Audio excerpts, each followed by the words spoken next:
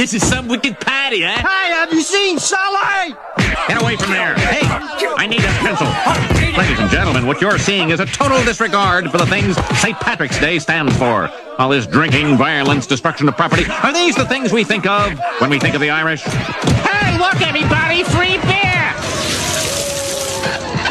Open your yaps, boyos!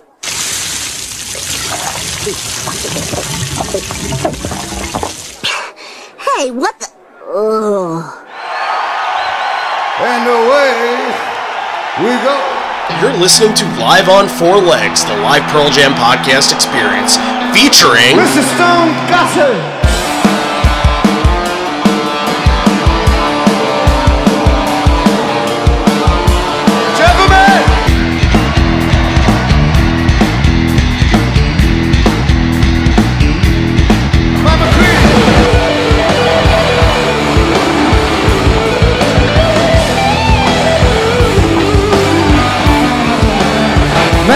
Fucking Cameron in the drum.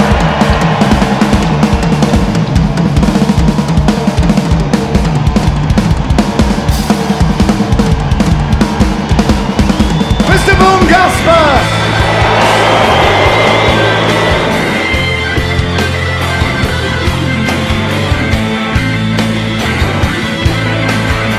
You can call me Al, you can call me Ed, you just fucking call me, why don't you?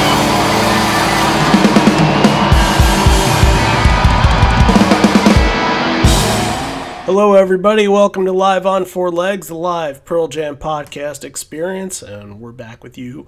Another awesome episode that we have today. Happy St. Patrick's Day weekend, everyone, as that's happening this Sunday. Can you believe it's already St. Patrick's Day? It felt like March started literally yesterday. We got really lucky because...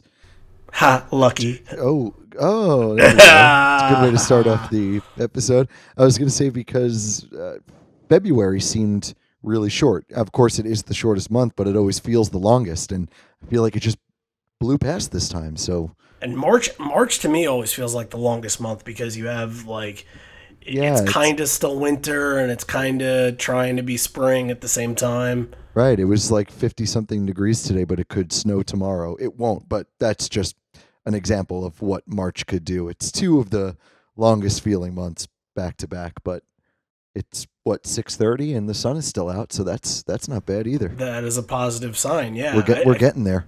I feel like they moved up daylight savings. I feel like it used to be middle of April or something like that. It definitely snuck up this year, didn't it? Yeah, happily snuck up. I mean literally, because I was late everywhere I went that day. Oh jeez, yeah. Once 4 o'clock hit, we were out, we were doing stuff, and I'm like, it's 4 o'clock. Holy fuck, we did a day, you know. And usually we're, you know, coming home at like 3 or 2 o'clock, and we're like, all right, what do we do for the rest of the day? 4 o'clock. All right, we don't have to do a damn thing. So, anyway, as we mentioned, it's St. Patrick's Day this weekend, and happy St. Patrick's Day to you all that celebrate, that go out and do St. Patrick's type things, parades, and pick clovers, and listen to Dropkick Murphys. What else do you do on St. Patrick's Day? Watch the Celtics play? Drink beer? Irish soda bread. Irish soda bread. Corned beef and cabbage. Yeah, I have to say, I admit, I don't like any of the food that goes along with St. Patrick's Day. I'm not entirely crazy about it either. I'm not crazy about soda bread at all. I like corned beef, but I don't like the cabbage that comes along with it. Yeah, I could pass on both. Steve told me the story that one year he was in the middle of making his corned beef, and he got the call from his wife saying, you have to come to the hospital now, we're about to have a baby. Yep. Yeah, couldn't finish it. And I will say I don't like corned beef, but my brother's corned beef is incredible. He does a good job. He uses a lot of Guinness in it, so it gives it some good flavor. But yeah, his corned beef is great. I don't think he can do that anymore because he's got the gluten allergen. Yep, that's true.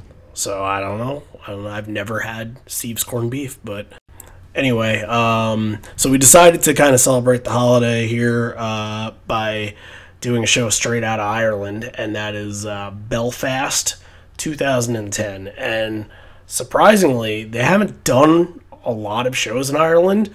I counted a little while ago. I should have written it down, but it's less than 10 when you think about it. And when you think about all the shows that they've done in England and in Great Britain in general, Ireland is not up there. And even for this show, I think this was the first time they did Belfast, which is Northern Ireland, which I kind of learned the hard way this week. Thank you to, I can't remember who brought that up, but somebody brought it up and said that I shouldn't tag a Northern Ireland post with Bono and Glenn Hansard because they are not from Northern Ireland, and it's completely different. I had no, I guess that's like saying, East Coast, West Coast, or East Coast and Texas or something like that. You just don't mesh the two.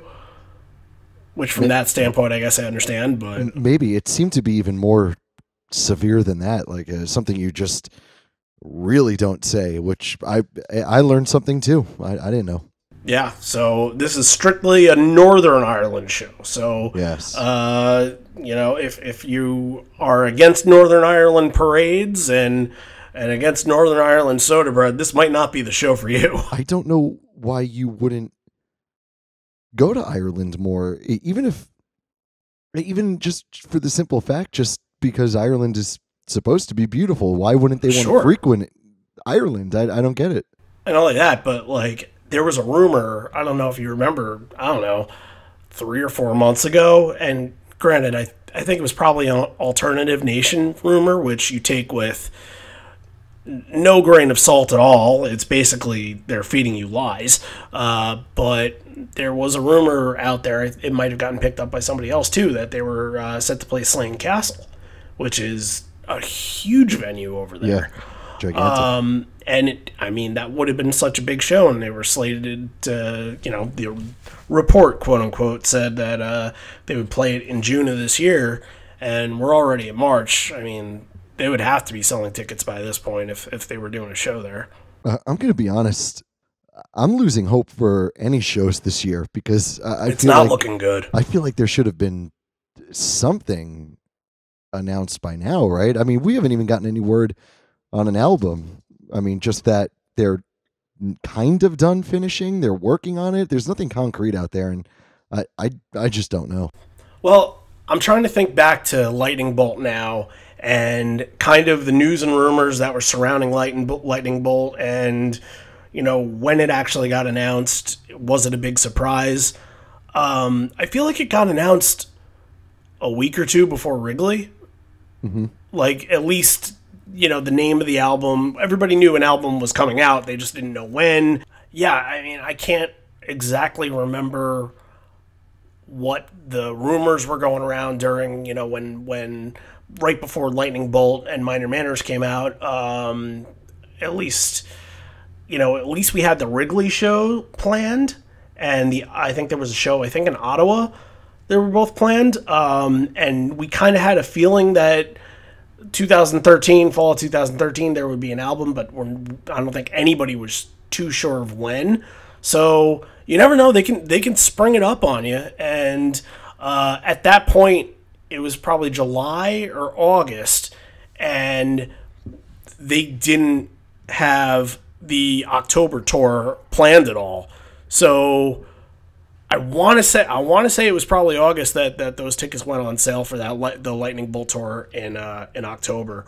So I mean, they can spring it up at any time, and maybe that's how they're going to do it this year. Who knows? Maybe they do something in August and spring it up for something like October. I mean, it's March, so you would think that by around this time, when places, your big summer concert venue, your outdoor venue, Jones Beach and PNC and over here the Xfinity Center, which used to be the Meadows.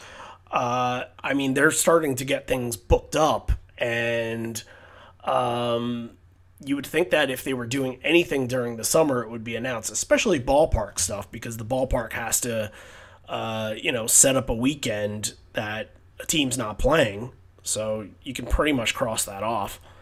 So maybe we get lucky and we get something for fall. They like releasing albums, September, October, so maybe we get lucky.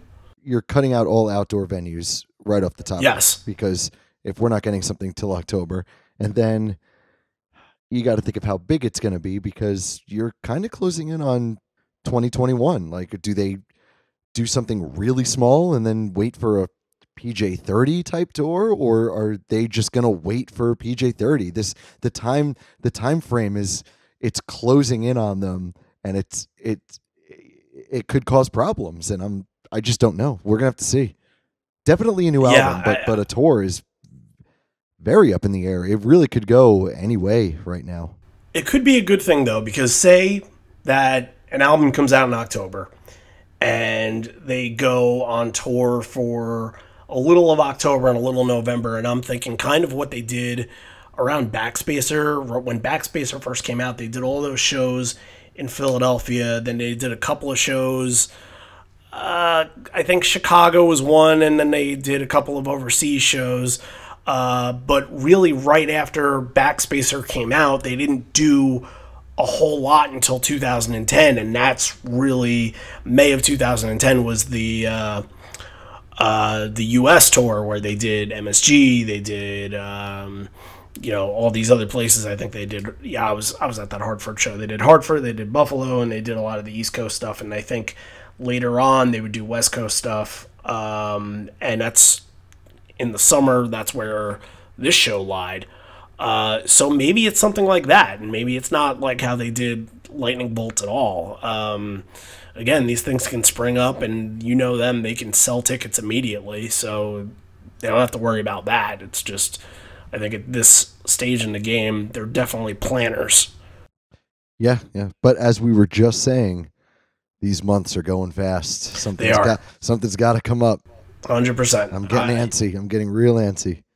But it's kind of a good thing this year, at least for me. Because I gotta get married this year. I gotta get married in September. So that kind of, right now, September looks like it could be out of the question, especially because I'm getting married the week before Ohana. I don't know. I have a feeling with Eddie's solo stuff going on, I think he has a few too many for them to be touring any earlier than September. So I think you're going to be safe. Yeah, I'm thinking we're good at this point. I was really, I don't know. I guess I might have had a dream that they were playing Hartford on the 21st, which would have not been a dream. It would have been a nightmare. So but anyway, so that kind of takes us to Belfast 2010. This is the last show that they've done in Ireland. They did 2 Ireland shows. They did Dublin the night before, and then Belfast this night. And in almost 10 years, they have not been back, which is really, really strange. I was going to mention the crowd later on, but you know that they're loved there, and I don't know why they would hold off on going there when you listen to this bootleg and you hear how much the crowd has wanted them to be there for so long, and yeah, they just don't go back. Right, especially Belfast, which we said it's Northern Ireland. I'm specifically talking about Belfast. So if you weren't at that show, you screwed yourself. Right, because the European tour last year would have been a perfect opportunity to go up there. They were in London. They were in, Spain and Germany. Yeah, they were in Germany last year. Portugal. They were in Europe. Just do it. Just go and do it. Just figure out the logistics and do it. I wonder. I don't know what venue this is. The venue name is called Odyssey Arena. So I don't know if that's an outdoor. I forgot to check. It looked like it was an indoor one. I think it's indoor. Yeah. Yeah. Okay. So I was gonna say maybe there aren't a lot of good indoor arenas to do, but it looks like that's not the case. So, all right. Why don't we kick this off, this is a fun show. I had a lot of fun listening to it, and it's another one. If you remember, I've mentioned on the show before, sometimes I like to just kind of pick random stuff on YouTube, and this one was a little random, and it kind of worked out perfectly because I was looking for a show for Ireland for St. Patrick's Day weekend. Right. And it worked out that this was on YouTube, and I was able to do a full drive and listen to it. So I enjoyed it, and I hope you guys will enjoy it too. So sit back and enjoy Belfast 2010.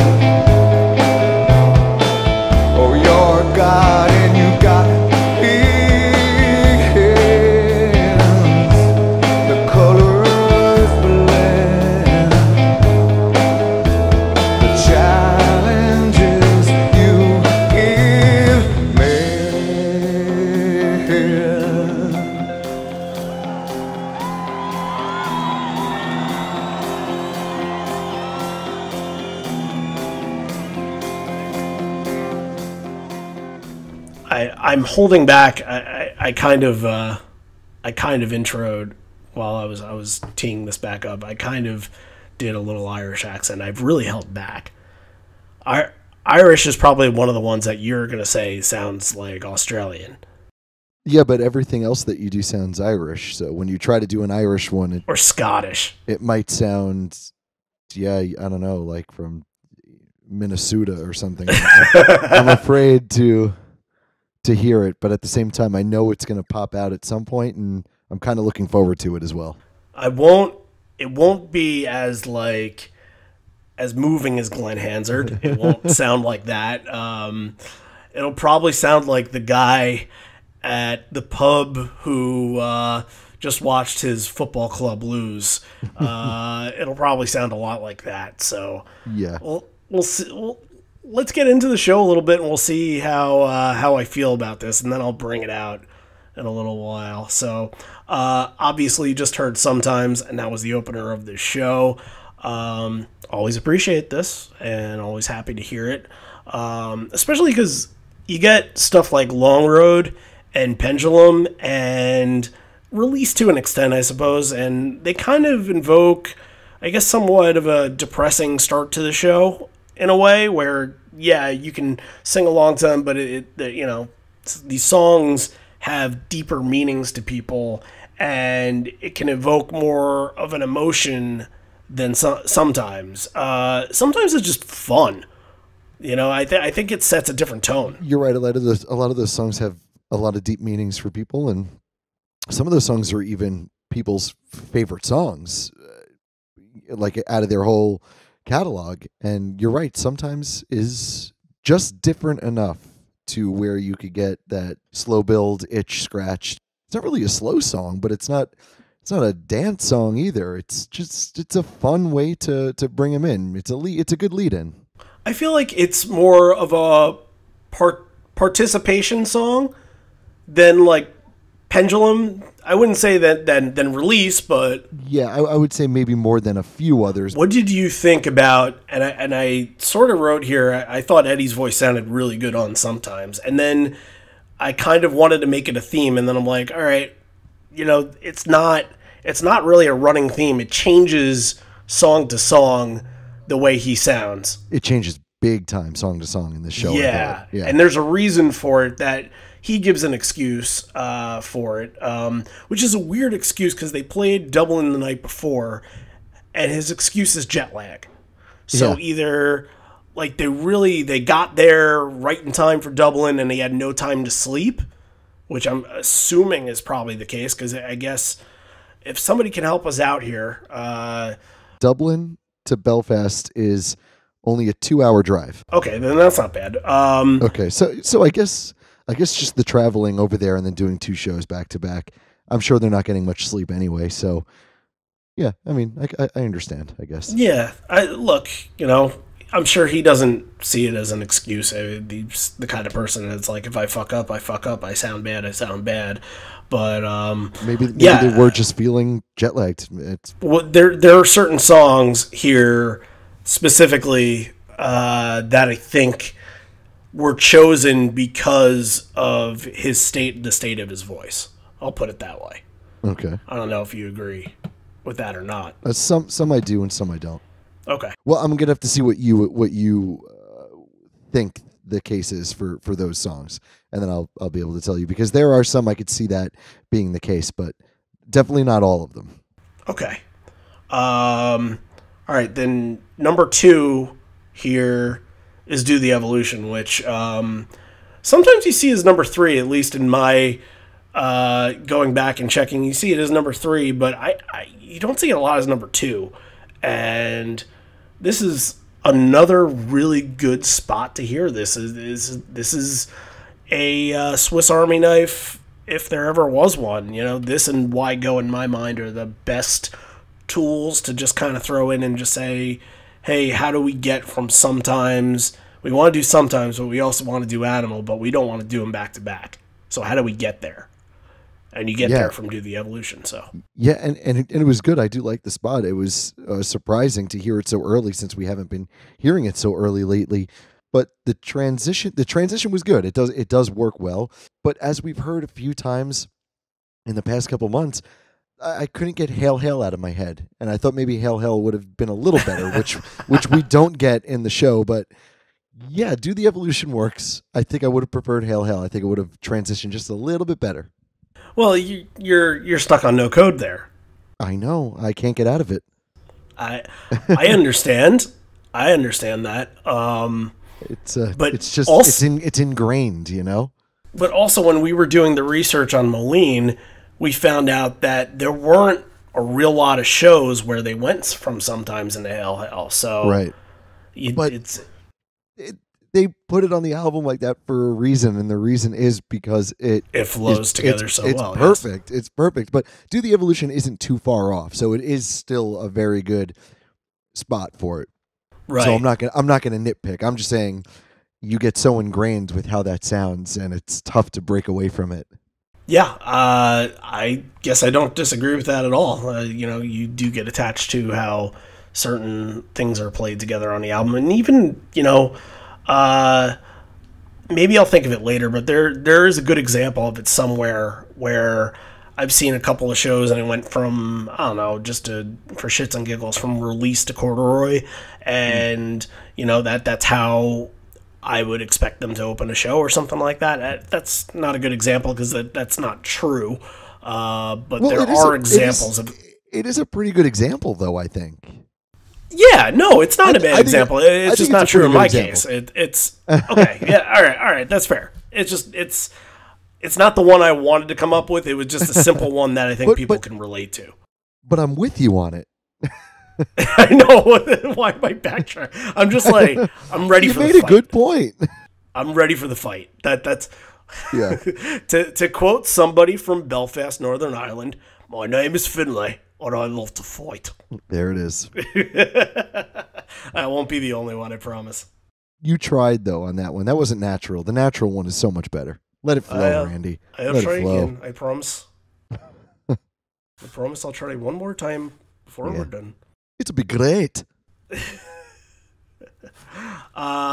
You're watching. I don't know. Did you watch the YouTube video or no? Yeah, well, I didn't really get to watch it. I when I was driving, that's how I listened to it, so I wasn't able to really look at it. But okay, yeah, they're going apeshit in the pit.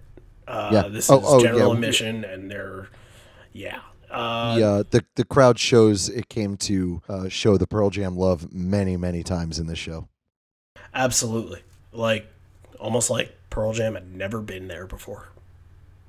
So I think you're onto something there, Randy. It might be. Did we talk about this already? I don't remember. You know what? My memory doesn't serve me correctly. Can we do a little rewind back into the show? Can we start from that point again? No? We don't have the technology. We'll just wait till it comes out, and then we could literally rewind it if we want. Man, no thanks. I'm good. We move on into Animal. I kind of teed it up before, and it's a very standard spot. I think out of all the times that we've covered Animal, it's usually going to be anywhere from 2 to 4. Last week, I think we covered it, and it was somewhere towards the middle. But it's also Vitalogy era where things are, they're more movable parts. Here, things kind of have their spot in some spots. So Animal, very standard. I think Ed's voice is still sounding fine, but not full on this one. Like, I would say like 75 to 80%. Like, pretty good. I wouldn't notice if I'm hearing it live, but on the bootleg I can tell. Right. Yeah, definitely. I feel the same way. But yeah, this is the spot for it. When they do like why go here and then they put Animal later, it drives me absolutely nuts. This is it. This is where I want it, man. This is perfect. And I agree with what you said. I think live, it's you probably wouldn't have noticed it. That's a good way to put it. We were able to rewind and listen to it a few times, and you're saying, oh, is he tired? What's going on? But it's not ruining anything for me. No, not at all. It's just, through the bootleg and through the challenge of trying to get through, one bootleg a week and spot the differences. We found Waldo for this song. It's a minor critique. So after Animal, Ed is already talking to people, and he asks how everybody in the back is, says he can't see them, and then Ed keeps saying, can we stop that squeaking? Can we stop that squeaking? Yeah, he keeps getting a little bit of feedback. I thought it was funny. I mean, sometimes you call it in wrestling breaking kayfabe, and that means it's breaking your character, and that's kind of his breaking kayfabe, I suppose. Taking a second to address actual like on-stage issues on the mic, which he doesn't do a whole lot, but it's still, I don't know, when he does, sometimes he sounds like a real dick when he does it. He doesn't have to tell the stage guys that there's feedback. They know it is. They'll get it out. Right. But this was kind of funny, I thought. But in the same way, like, and working in TV, I kind of, or used to work in TV, I kind of know this, but like, if you have, an anchorman or whoever on camera and there's a problem in their ear, you can't just stop mid-show and be like, I can't hear something in my ear. Right. Sorry, audience, I can't do, I can't do it. Okay. We'll do it live. Okay.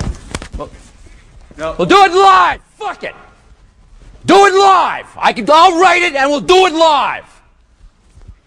Fucking thing sucks. I guess you get a little more leeway when you're on stage and, you're the focal point and people are just kind of at your every word and you're not pressed for time like you are on TV. Yeah, I guess the stakes are lower when you're doing your own show, and yeah, you kind of have the run. You have the run of it if you want. Yeah, it's a little too much time on something as very minuscule as that. But this is where he says it's the first time they traveled to Belfast and it's the first time in Northern Ireland, and he asks everybody not to jump off the balcony because it's his job. There's a reason why he said it. I'll get to that in a sec, which is now. He said it's a direct reference because the night in Dublin, somebody jumped off the balcony. Just seems if reckless. You can believe that, yeah.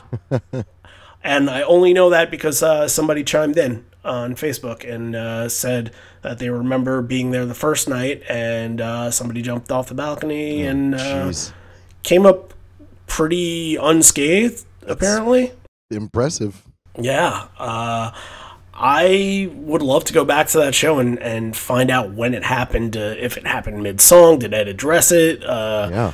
But as long as everybody was okay, then... yeah, I guess that's all you could ask for. Ed's right, it is his job. And what do you do in a job? You fix things. That's my segue into the fixer. I guess we haven't done like a true Backspacer show in a while, right? I can't remember the last time we did one. It's been a while. Yeah, there's just so much to cover. There's so much that we have interest in learning. That Backspacer era, for me, for both of us, we lived it. So we kind of, I think most people that are listening to the podcast probably lived it, and it's still vivid in people's minds. So going back and hearing something like The Fixer, which is not, when it came out, I liked it, but right now, as I see it right now, it's like never one of my favorite songs, but because we haven't covered it in so long, I can sit here and say I kind of dug it, My take. I like got some way more, but no, you're right. I don't dislike The Fixer, and it was cool. Like, one, I wasn't sure how it was going to work in this spot, so I was very eager and interested to listen to it and listen to the flow here. But man, dude, this sucked all the energy out for me. I really didn't like it. I didn't care for it, and it wasn't a performance thing. This was just wrong place. And, I 100% agree. And I'm gonna get to as we go on a little bit further. There's a lot. It starts the lopsided feeling to this first half of the first set. It really stuck with me. It was like it makes other parts of the set feel a little out of place too, because of how lopsided the first half is. And The Fixer was the point that started that feeling for me. I just think it was a little early to stop and say hello and then go into The Fixer. And I wonder if that was done cautiously because Ed knew that it wasn't going to be a great, or predicted that it wasn't going to be a great night for him. So he talked a lot this night. It's possible. Sort of break things up, and if you're going to break things up and kind of change up the trajectory of what you're doing, then Fixer, I guess, is fine. But honestly, we are both fans, and I think 99% of Pearl Jam fans are huge fans of the momentum in the set and how songs, 5 or 6 songs in a row to start up. You get After Animal, if you go into Animal, into Corduroy, into something else that's pretty big and epic, Fixer sort of feels a little flatter, and then the next song is Tremor Christ, and it's not like Tremor Christ is bad or anything like that, but it doesn't give you that opening punch. Like that 3 punch would sometimes do the Evolution and Animal are great, but it needed to kind of get another punch in to drive it home and to get the point in the round, so to speak. Yeah, Tremor Christ has absolutely no pizzazz here because of The Fixer before it. Right. It was totally dragged down. Again, but it sounds really good. It's just there's no momentum. It's really, I don't know. This was strange. This was really strange for me. Now, I've seen this happen before. I think maybe once I've seen The Fixer in the number 2 spot. Would you be okay if they went sometimes Fixer, do the Evolution, Animal, Talk, Trevor Christ? Did I say Trevor Christ? Oh, not Trevor. Exploiting Trevor Christ. None of you will get that. Now, I wouldn't, because I think the better single to do, which you will disagree with, is when it's that early would be Got Some, because it's faster. It's got a lot of momentum. The Fixer's just, I don't know, I feel like The Fixer is a mid-set sing-along transition song, and having it this early it's really, really sticking out in a negative way.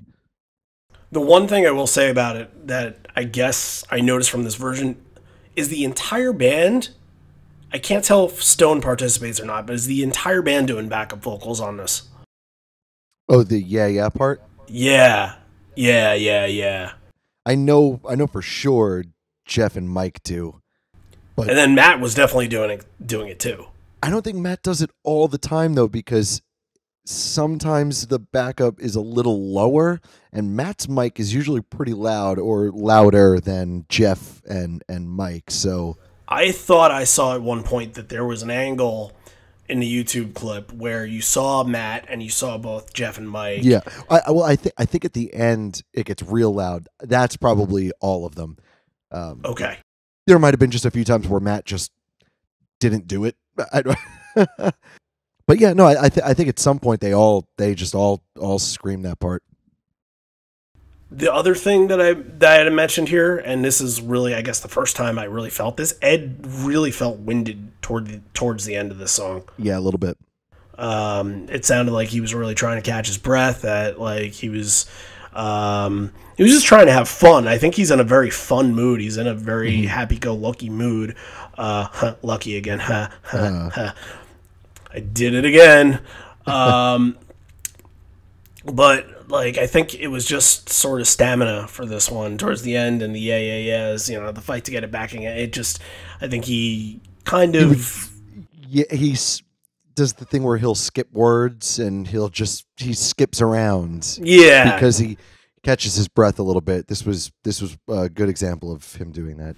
Yeah, and you know what? Sometimes it's part of the charm, and it's okay, and you don't really notice it. But again, yeah, it wasn't ruining anything. It was no, because at the same time too, he was all over the stage. They're having a good time, and maybe they are a little jet lagged, whatever. But the performance is there. It's not unbearable to listen to. It's not like he's screaming out of tune to keep up with himself. It's right. It's more of a performance than it is I can't do it type thing. So strangely, because I normally would not do this, but this gets the pass for me because it still sounds pretty good. I'm trying to reason here with the theme that at least Ed is poised for this show, that he was on jet lag. So that's kind of why I bring that up, because I notice there are just moments like that where if you want to say or little remnants of jet lag, then maybe that's part of it. But yeah, it's a good excuse, and I'll take it. Yeah. All right, we kind of dipped into Tremor Christ a little bit, which is awesome. They did Tremor Christ, and I think a lot of people that wrote to us, thank you to all of you that did. A lot of people said that this was a highlight of the night because they've never seen it before. You got to think, if people are going there from Europe and they don't do a lot of European tours or whatnot, then, or very few shows, say somebody can only do the London shows, then there are not many opportunities that you're going to hear something like Tremor Christ in 2010. So hearing it here, I can see that it's absolutely a great moment for people. 100%. I totally agree. It's just a shame it came after sort of a dud. Yeah. Or what became a dud because of its placement. So, I guess I wasn't able to appreciate it as much as I normally would because the flow wasn't there for me. Speaking of flow, you know what I'm about to say. The Gossard flow. Oh, there's a few times I would look down and I would say, wow, I've never seen Eddie play that guitar. I said, oh, no, that's Stone. This was back when Stone had the long hair, but he was also like 89 pounds. Yeah, he looks 20 years younger. I remember, actually, this is funny, PJ20, I remember he at the end, they were all doing a bow. He had put a jacket on. And he had put like a ponytail up or something like that, and he had a cigarette in his mouth. It was towards the end, and I'm like, "Who's that on stage? Who's that on stage? Is that Brendan O'Brien doing about?" No, it's fucking Stone. It's Stone. Yeah, he looks sick. I literally said that out loud, and I smacked myself. 9 years later. And I also wanted to say that Stone is giving me like full Stonage on this show too. He was great on this one. He's confidently shuffling as opposed to This is last a funny week's show. It's kind of a funny time for Stone. He's all long hair and he's skinny and he's kind of doing his stone shuffle like he used to do in the early 90s, and then now he's back to like regular weight, and he's got the short hair, and he's kind of like Dad Stone again. He's Dad Stone, yeah. This is kind of like rebel Dad Stone. Yeah, he's still a dad, but he's kind of like rebelling against super being a cool. dad. Yeah, he went out and bought a Porsche.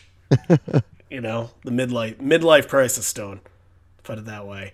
Yeah. Any little things on the performance? I thought the performance was great. I just think maybe with Tremor Christ, pace it out a little more.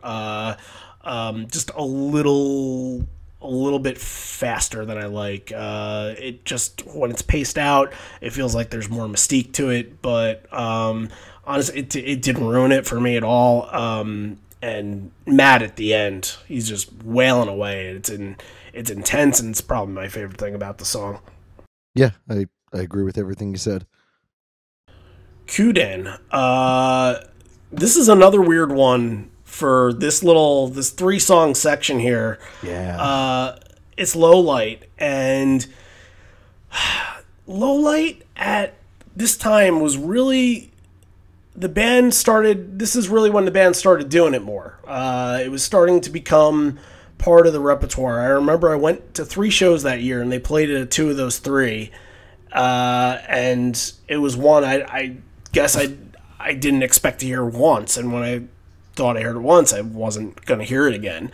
I also wasn't in love with the song at the time. I liked it okay, but it wasn't until way later that I realized how good the song was. But we know it, and you love it as an opener. I love it as like a 2 or a 3.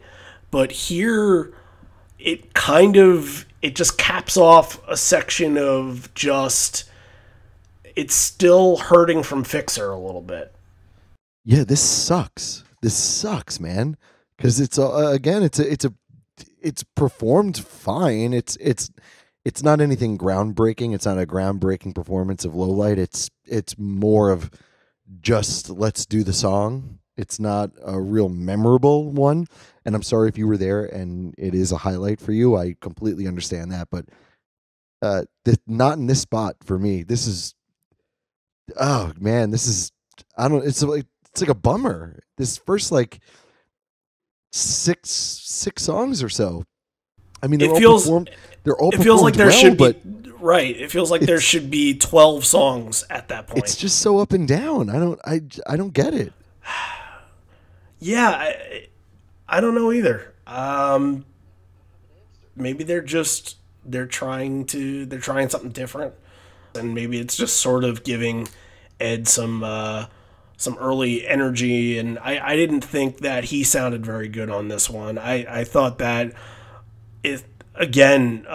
melody for the song is so important, and how the song is paced is so important. I think for a lot of these songs, and for some of Backspacer and some of those shows, that I've realized that a lot of these songs are just kind of, I don't want to say rushed through, but they sound like they're paced a little faster, and I don't like to hear Low Light that way. I think Low Light is very melodical, and I thought this was pretty fast. And I also didn't get to hear Jeff.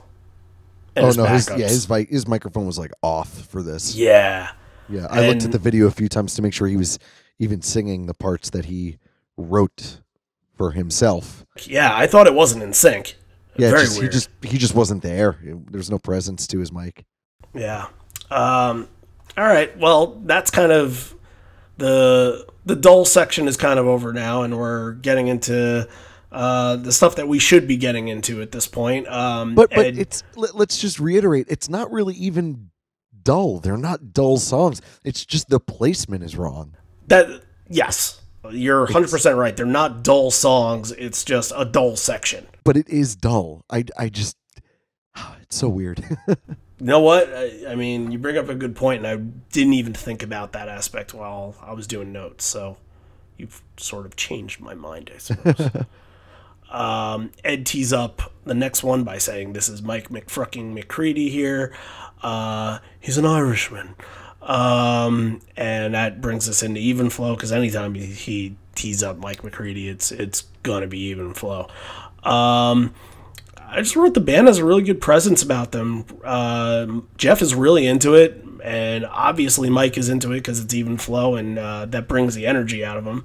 Mike, like Stone, looks a lot younger than he is on this show. He's got the jet Right. black hair going. Yeah. And which I don't like that Mike. I like the new like silver haired Mike. Yeah. 2018 Mike is my new all time favorite Mike.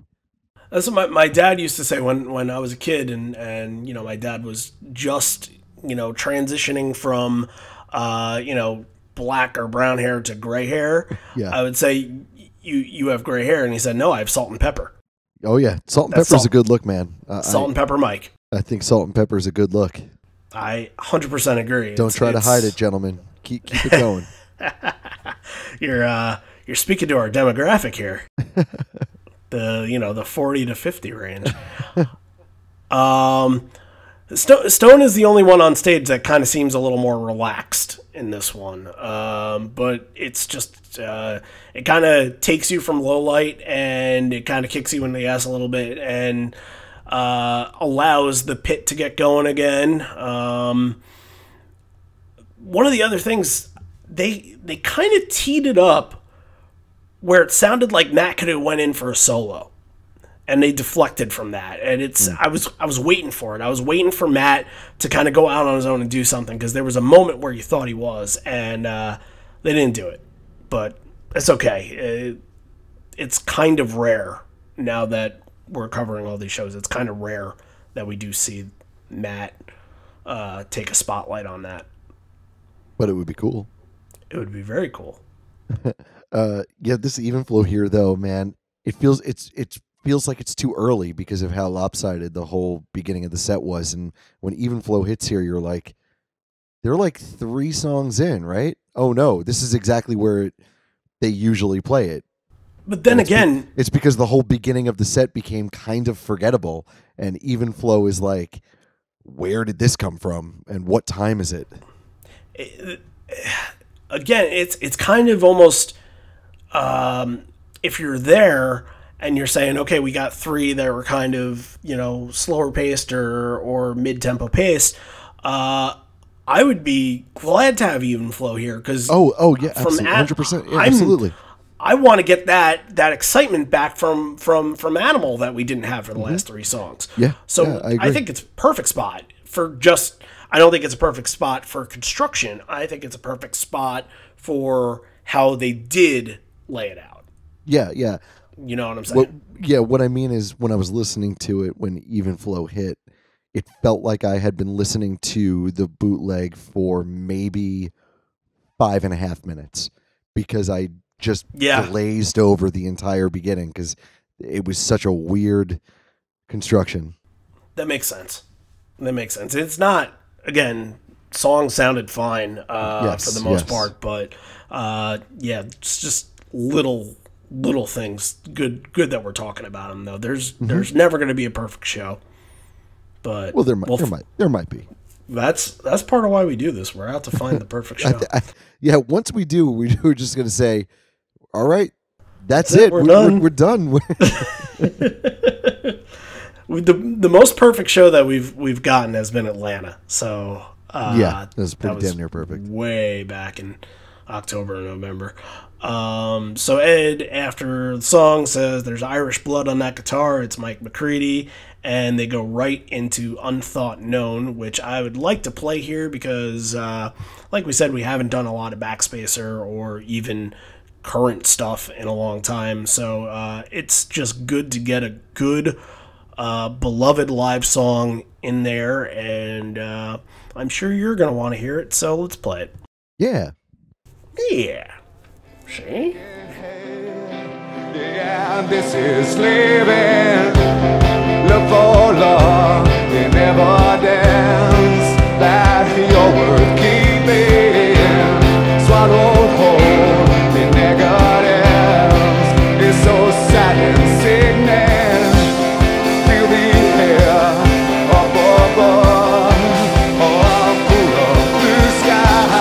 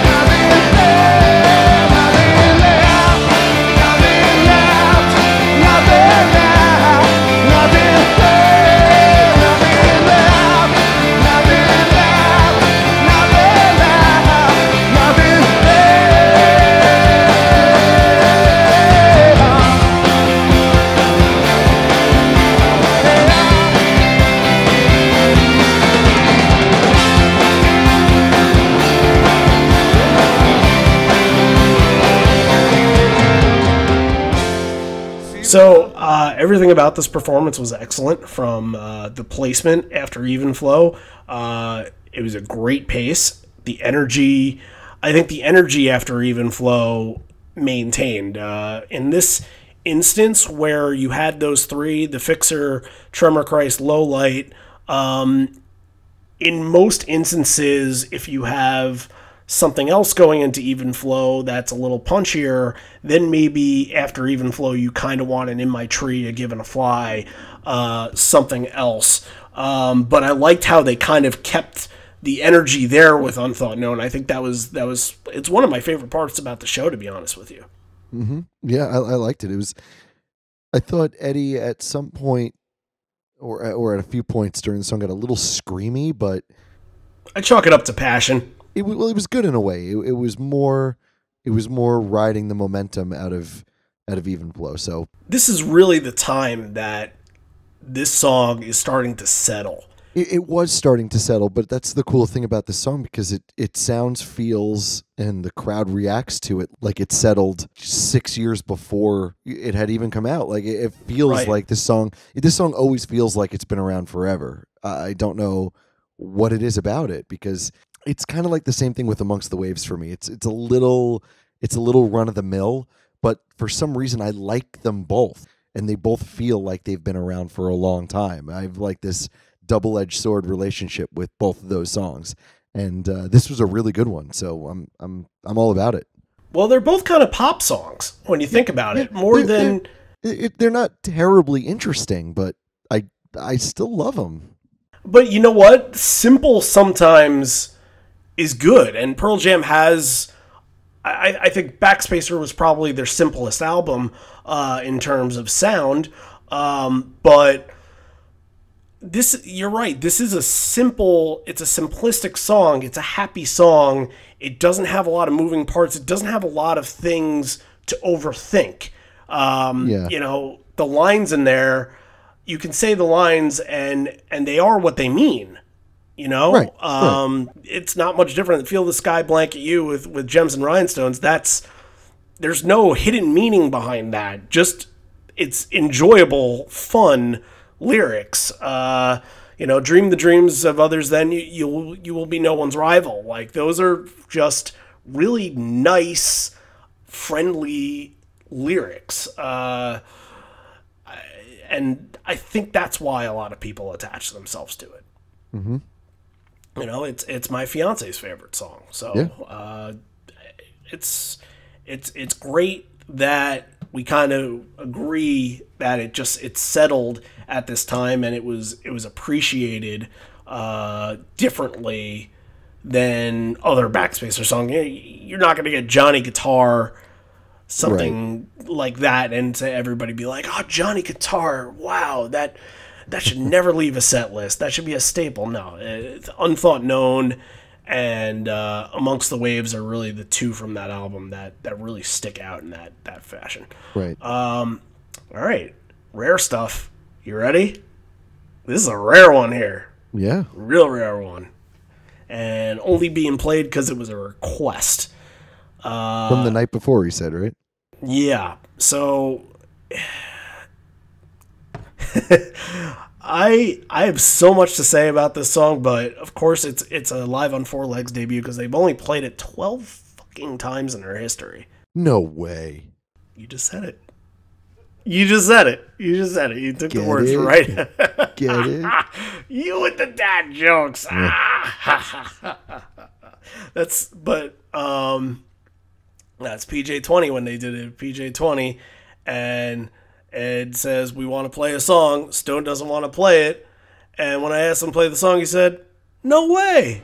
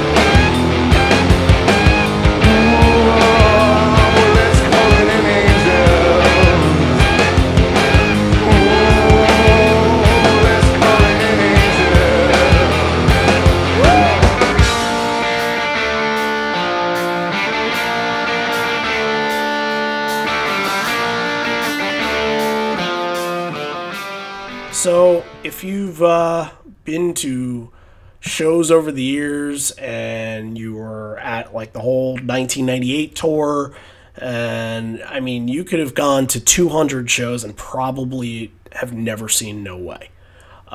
Because it is almost never done. And I believe, if I can see correctly here, this is the only time they ever did it in Europe. It's mostly, there was once in Canada and once in Australia, but this was the one and only time so far that they've done this in a European country. So, dissecting it here a little bit, we'll try to figure out why in a second, but let's get into the stats. When the song came out in 1998, we love talking about those Yield songs that just didn't get the love back then. It was only played 3 times.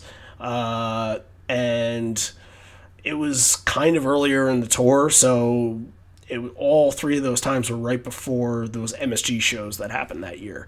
And then you had to wait 351 shows before hearing it again in 2009 at Key Arena in Seattle. That's insane. And then they played it a little bit in 2009, 3 other shows, including one of the Spectrum shows. One other show from that 2010 tour from Buffalo. Then we have this night, and then since then, only 3 other times. One of them being PJ20, which I mentioned before. Another one being LA, which I can't remember if that was the LA show that Patrick Warburton built the set for. It might have been, I can't remember. And then the last time they played it was Milwaukee, which was the full album show. Yeah.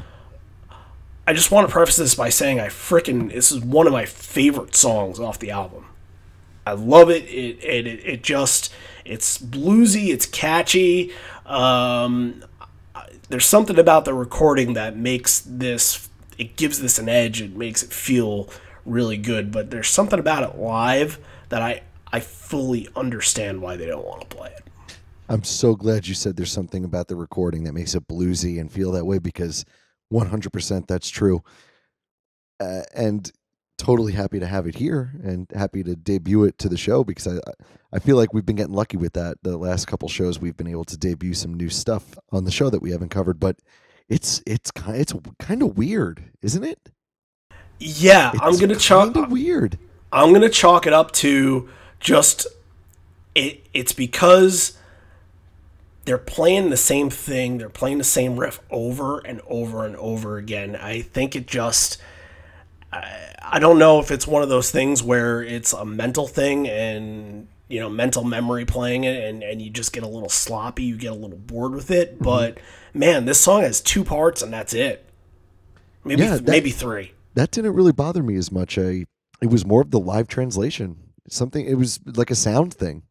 I mean, I can't say I didn't enjoy it though a little bit, because it was nice to hear. So, and it was rare. I feel like I'm gonna enjoy it automatically just for those reasons. Oh, of course, yeah. No, like that. I'm trying in this instance. I'm trying to figure out in their heads, especially Stone. If Stone, was very adamant that he didn't want to play it at PJ20, why they don't want to bring this back more often, and why it took them 11 years for the album that this debuted on to return in a live setting again. That's what I'm trying to figure out here, and I wonder if that's because of the repetition and because it just gets a little boring to play.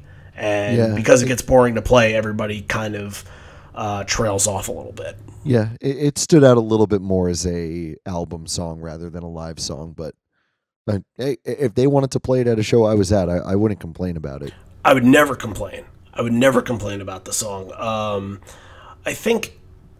I don't remember it from this version, but there was, I'm sure I'm going back to the PJ20 version, where they did the whole first part, because it's kind of, the first verse is really kind of just 2 verses.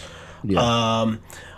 But that whole first part, they didn't bring any percussion in. Matt didn't come in until that second part, and that sounded empty and weird. I don't think they did that this time, so that's fine, but I don't know. I like hearing it because it's, again, rare as shit. So I'm not going to piss all over the ashes here much more. The one thing I do want to get at is when you have a song on an album and that doesn't have a sting. I'm sure all of you know what a sting is. When the album finishes on a note instead of fades. This one fades. This one, it kind of keeps going, and it really has no end. Wishlist is the same way. I think a lot of the songs off this album were done in that fashion. That didn't have a sting ender. Which kind of live is kind of cool, because instead of the way that they would finish it on the album, they would just kind of trail, I'm not trying to make a difference, no way, and they would trail that out. But instead they go back into that bridge, Calling an Angel part, and then they abruptly stop. The abrupt stop is the only thing I don't like about it, that I thought was a little weird, but I like that they went back to that part in the song, and that's how they ended it. You got to figure out something to do with it. Would love to hear it again.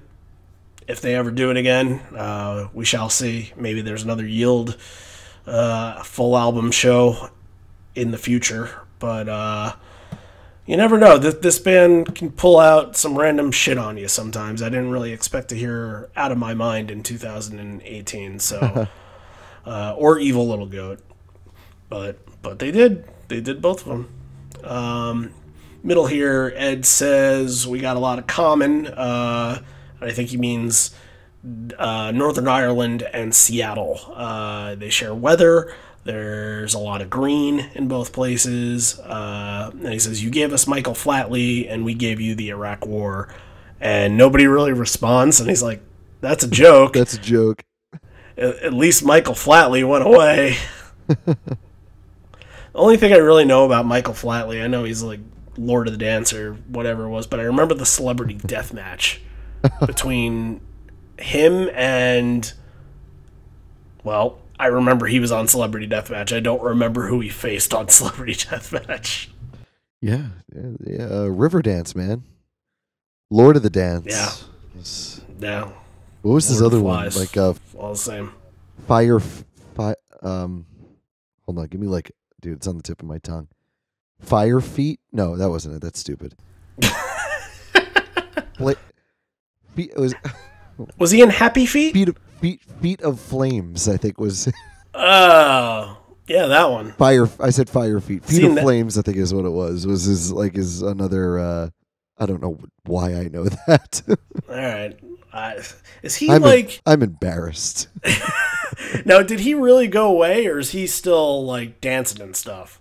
Is he alive still? He's alive. Yeah, he's definitely alive. I don't know if he retired yet or not. I'm sure he's living in a mansion somewhere. Oh yeah, that guy's got plenty of money. Life.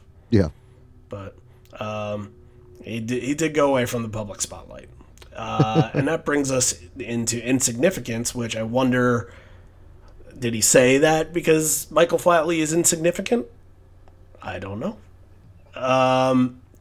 This one was fun. It's kind of, it feels kind of tough to place something after No Way because you're not used to how No Way kind of fits in sets.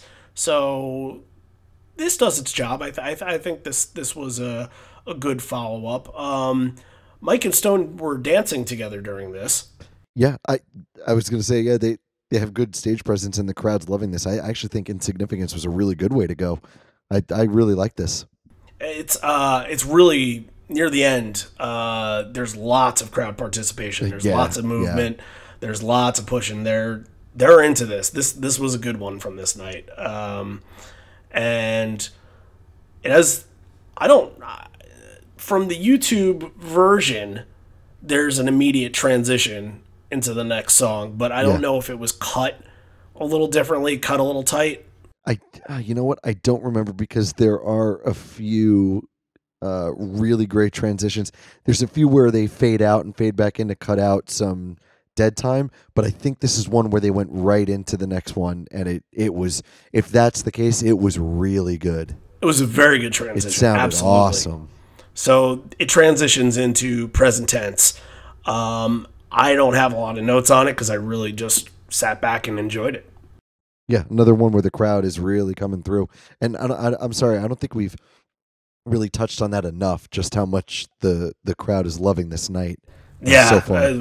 We should definitely bring that up more often. The crowd was fantastic.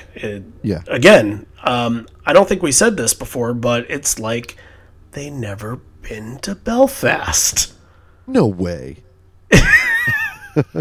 Insignificant, sir. I got. You get those fire feet out of here. Feet of flames, whatever they're called. I don't know. All right, now back to the present tense. I like this performance. I like most performance of present tense, and it worked. It was a good spot in the set for it. Especially, I actually really liked Daughter following up on it. Kind of lightheartedly gets the crowd back into it after sort of a song that has two. It's kind of two-faced a little bit, where it has like it's the tale of two songs where it starts off it's kind of like March, in like a lamb, out like a lion, or is that the other way? I'm not sure. I can't remember. This Daughter, it was pretty heavy and it was nice and full, which is how I like Daughter. I like it to be really, when they make it really punchy, that's where it really stands out for me, because it doesn't have to be this drag of a song. It doesn't have to be toned down or tamed. Daughter could be really upbeat and really punchy, and this was one of them. Yep. And there's a little tag. It's a real me tag, but it's not really a real me tag. I mean, it is, but he's just kind of saying, "Can you see the real me? Can you see the real me? Can you see the real me?" And he's saying it over and over again. I didn't care for that. It stuff like that makes me want to get rid of the tags on this song. So and just jam it. Because they were in a pretty good jam. I thought they had a good vibe going. The crowd was digging it at this point. But what I did like, and I'm sorry I got a little confused. We were talking about the present tense Daughter transition, or the insignificance present tense, which was good. But I'm sorry, what I was thinking of was the Daughter got some transition, because he was doing that real me tag, and it really faded out, and it really was starting to silence into nothing, and then they hit you with got some like right away, and I thought that worked really well. That was one of the high points of the set, because that transition it kind of hit you out of nowhere from this high point of Daughter and this jam to this almost fade out, and then right into what was a single for them at the time. And I think it hit the crowd pretty hard. Sure, like a ton of bricks. Like that's kind of how I want to be hit when I heard this song. Every single time. It's fine. We did this for so long and early on that I feel like it became that running theme that every time we heard Got Some, I would just scream and cringe. If you're still listening from that point, thank you. And that's probably why we haven't done a lot of Backspacer stuff recently. But if you're a newer listener, I obviously don't like it that much. But if you're going to play it somewhere, play it middle-ish of the set. That's where it doesn't feel... It feels inconsequential to the rest of the set going on. It can be played, and this is just me. This is just me and how I feel about the song, where it can be played. They can tear through it. It's about 2 to 3 minutes, whatever it is, and it can kind of be forgotten about, and that's okay. But the reason why I do hate this song so much is that I went to at least 2 shows in a row where they played it in an encore, and I hated it. I hated it in an encore, and I thought it was the worst possible spot for a song like that. So, but you just said it's only like 2-something minutes, so they could fire through it really quick. You might as well just do it. Yeah, I know, but I might as well just do something better in an encore. This should have. I wouldn't move it because the transition out of Daughter was awesome, but if I had to, this should have been where the fixer was. Got would have been so much better out of Animal because it's like you said, it's quick and fast, and I actually do think it works well really early. It depends on my mood, I suppose. I don't know. I think if Corduroy's like 3 or 4 in, and then you go into it, it's fine. But if this is like, if Gotsum is 3, then at least for me, I sort of my momentum goes away a little bit. But I mean, it could be different for the band. It could be different for other people. So it kind of does this like little sarcasm voice during the song. Did you realize that? You hear sometimes when he does is like, "Have you heard of diplomatic resolve?" Yeah, and like he does this. I don't know how to explain it. I call it a sarcasm voice. It just kind of showing, the theme that we were saying. He's just having a lot of fun. They're not taking it very seriously. It kind of sounds like that on the album, like it's like he's talking to you like in a joking way, like it's a joke. Right. Except live, he could dial it up a lot more because he doesn't have to worry about it. You could have it sound live in the studio. You want to get it to sound good enough to sell, but live, you just do it. Yeah. You do it how you want to do it. Right. Well, he has that certain shit on different sort of songs. I don't know. I guess the one that's pointing out to me right now is when in MFC during, after the chorus, he goes, "Nyang, nyang, nyang, nyang, nyang." Oh, yeah, you hate that. Yeah. It sucks. It's not great. It's not great. Now, if he did something like that and got some, I would just be like, cool. Just ruin the song for me even more. But, yeah. Let's move on. Now, were you able to see Save You?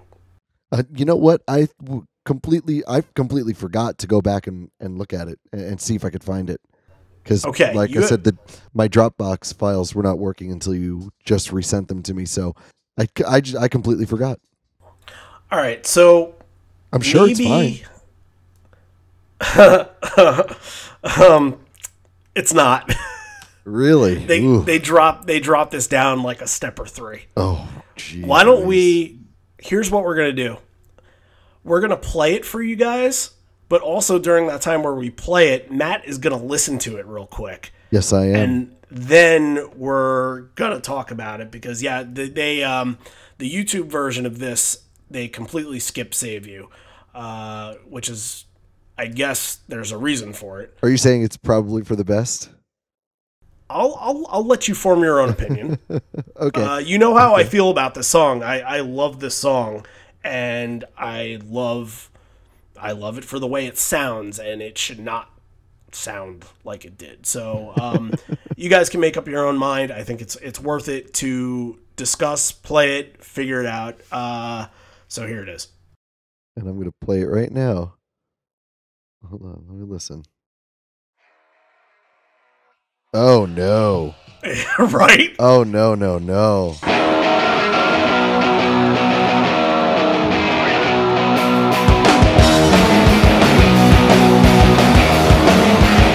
I'm gonna save you for good. I'm not gonna lose you. I'm feeling cocky and strong. No, I can't let you go. Oh, you're doing more than to me. You're doing more than to us. We'd be lost without you. Oh, baby, let yourself fall. I'm not below you now. And fuck me if I say something you don't wanna hear from me. Fuck me, and fuck me if you only hear what you wanna hear. Fuck me if I care, but I'm not leaving here. All right, so I heard your reaction. Let everybody else know what you thought. From what I just listened to really quick, since I got the MP3s now, is that it sounds like it was performed really well and tight and fast and fun, and they definitely changed the key. And I wonder. No, sir, I don't like it. Yeah, I wonder if this was part of Ed saying beforehand, hey, I might not have my voice tonight, but I really want to play Save You. If we tune it down a little bit, I'll be able to catch up with it. So let's do it that way. Possibly. And I will say I don't dislike it as much as I dislike it when they detune Do the Evolution. I think that still is that's too obvious and it's too much, and it really changes how the song feels and sounds. This one is, I'll say, forgivable and passable, but it's also pretty obvious, and I'm not crazy about it. You know what band it sounds like? It sounds like Alkaline Trio. Okay, every one of their songs is played in that key, and if you've heard one of their songs before, I don't hate the band that much. I don't hate the band at all. I used to like them. It's in that key. Right. Every single one of their songs, because it's meant to sound a little dark. Like Guns N' Roses and Metallica and the entire Weezer Blue album. It's all like the same. Right, but Guns N' Roses and Metallica at least have energy. This even though Save You has energy, obviously it's a punk song, it just down tune made it sound depressing. Like, yeah, no, it doesn't make it sound any heavier or more rock. Actually, what would make it sound more rock and heavier is if it was in its original key and Eddie was screaming along to it. That's what would give it its feel. So actually, they kind of went the opposite way with it. You don't always have kids. You don't always have to drop songs down keys or drop tuning on your guitar to sound heavy. Like, it's a myth. In my head, listening to this version of Save You, I'm envisioning Eddie wearing black gloves, black eyeliner, and like a streak of pink in his hair. I was envisioning him like out planting flowers or something, because it kind of dulls it down. I was like, oh, this is kind of dull. Well, like he's just kind of, I'm gonna go mow the lawn and sing "Save You" to myself, but half step down, and because it's sort of dull that way. We're on two different spectrums here, but all right. But we could agree it's not serving the purpose that it's supposed to. It's serving different purposes. Absolutely not. I mean, this one is a no-brainer. If you play it right, it's a home run. It's a home run with the crowd. The crowd seemed into it, and it's fine, but like, to a trained ear and an ear that wants this song the way that they know how to hear it, I would have been a little disappointed to hear it this way. So I think the band sounds really great, though. I mean, I could give them the benefit of the doubt on that. I don't think it was played poorly. I think it was like this whole show, everything's played really well. It's just little things, but what are you gonna do? Yeah. All right, that was a lot of time on that, but I think good well, you discussion. gotta talk about stuff like that.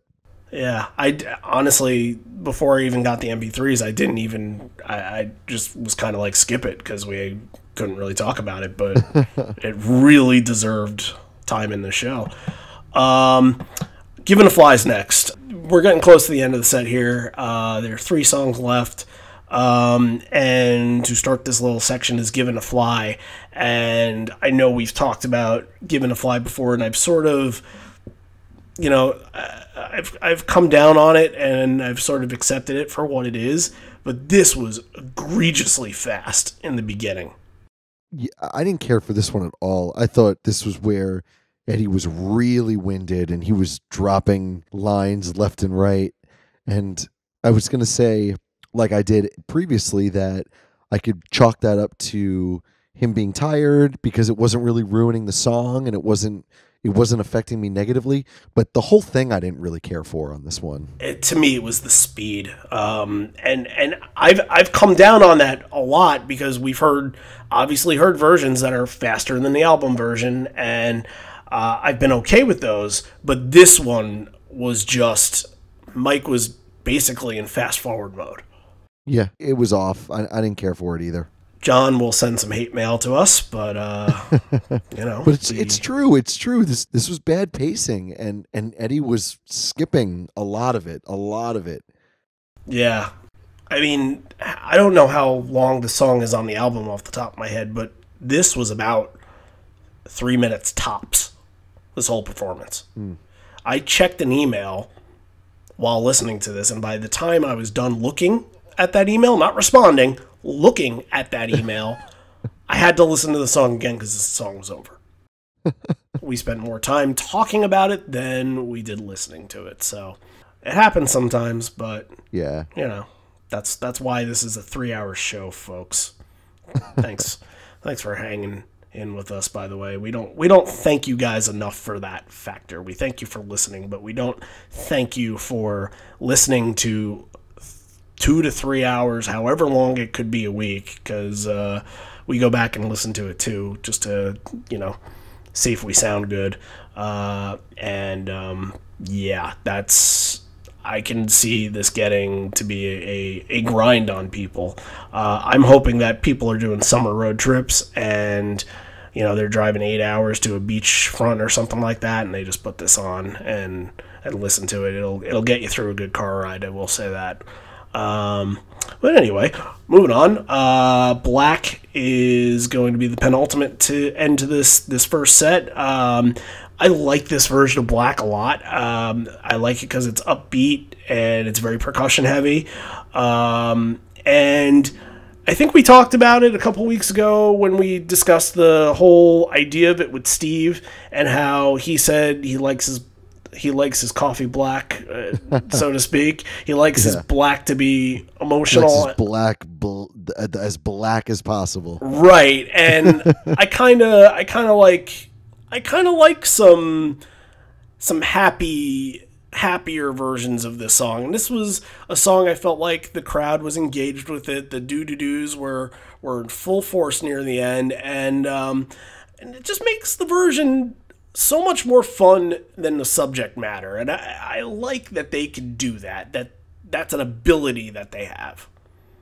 Yeah, and that was kind of my whole point, where you go see Black and it could be transformed into this group thing, and before you know it, it's a high point of the night, and it's positive, and you feel good, and you're singing along with everybody, and you just see the song in a whole different light, and that's exactly what I was trying to say when Steve was on the show. But I have to go back now. I have to agree with Steve. I hated this version. Did you really? I listened to it like 4 times, and I'll tell you what it is. If it wasn't for the crowd singing along louder than the band in some points, there is zero emotional attachment to any point of this performance of the song. This seemed like it was just another. I feel like the whole point of the song was missed, and they just.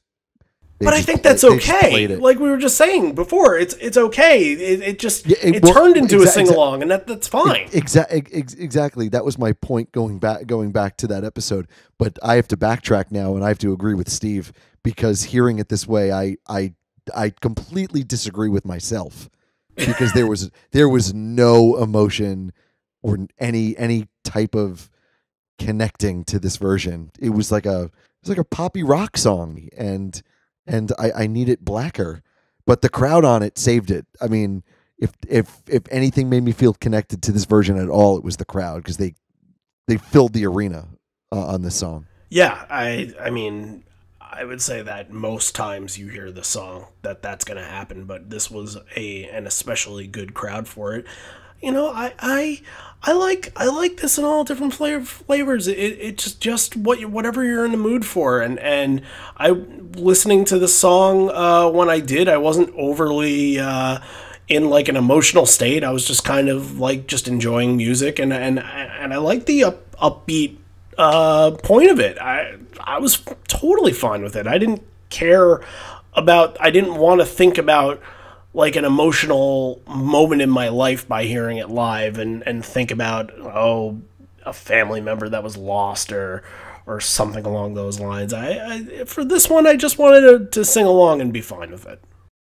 You know what it felt like? It felt like they were playing it in a specific way to make it work better in this part of the set. And I didn't like that.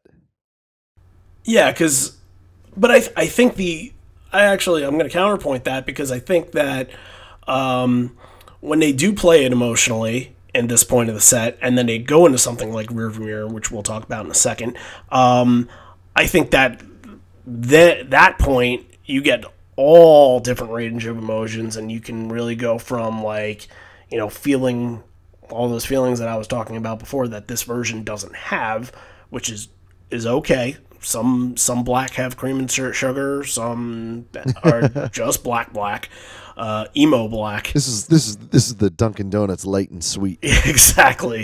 It might be like with a hazelnut with a blueberry muffin on the side. Hazelnut.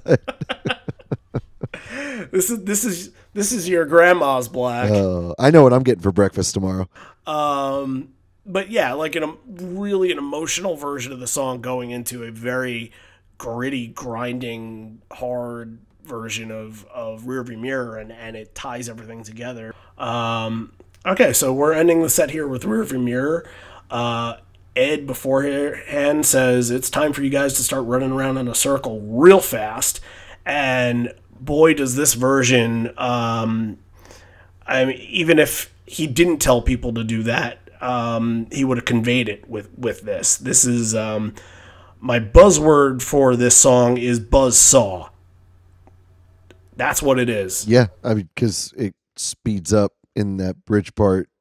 It's a buzzsaw, man, and they do a lot of cool different variations on the progression in the bridge, which we've been seeing a lot lately, and it's really cool. They go to a lot of different places in this one. I want to hear some of that. I think we should play. Yeah, there's some of this bridge. It's going to be fantastic. It's going to be tough. Really, it's going to be tough filtering through where though. I mean, there are some. I got to listen to it again and get your fastest spot. Find a really good spot. Get the fastest spot. Because there's some really great spots here.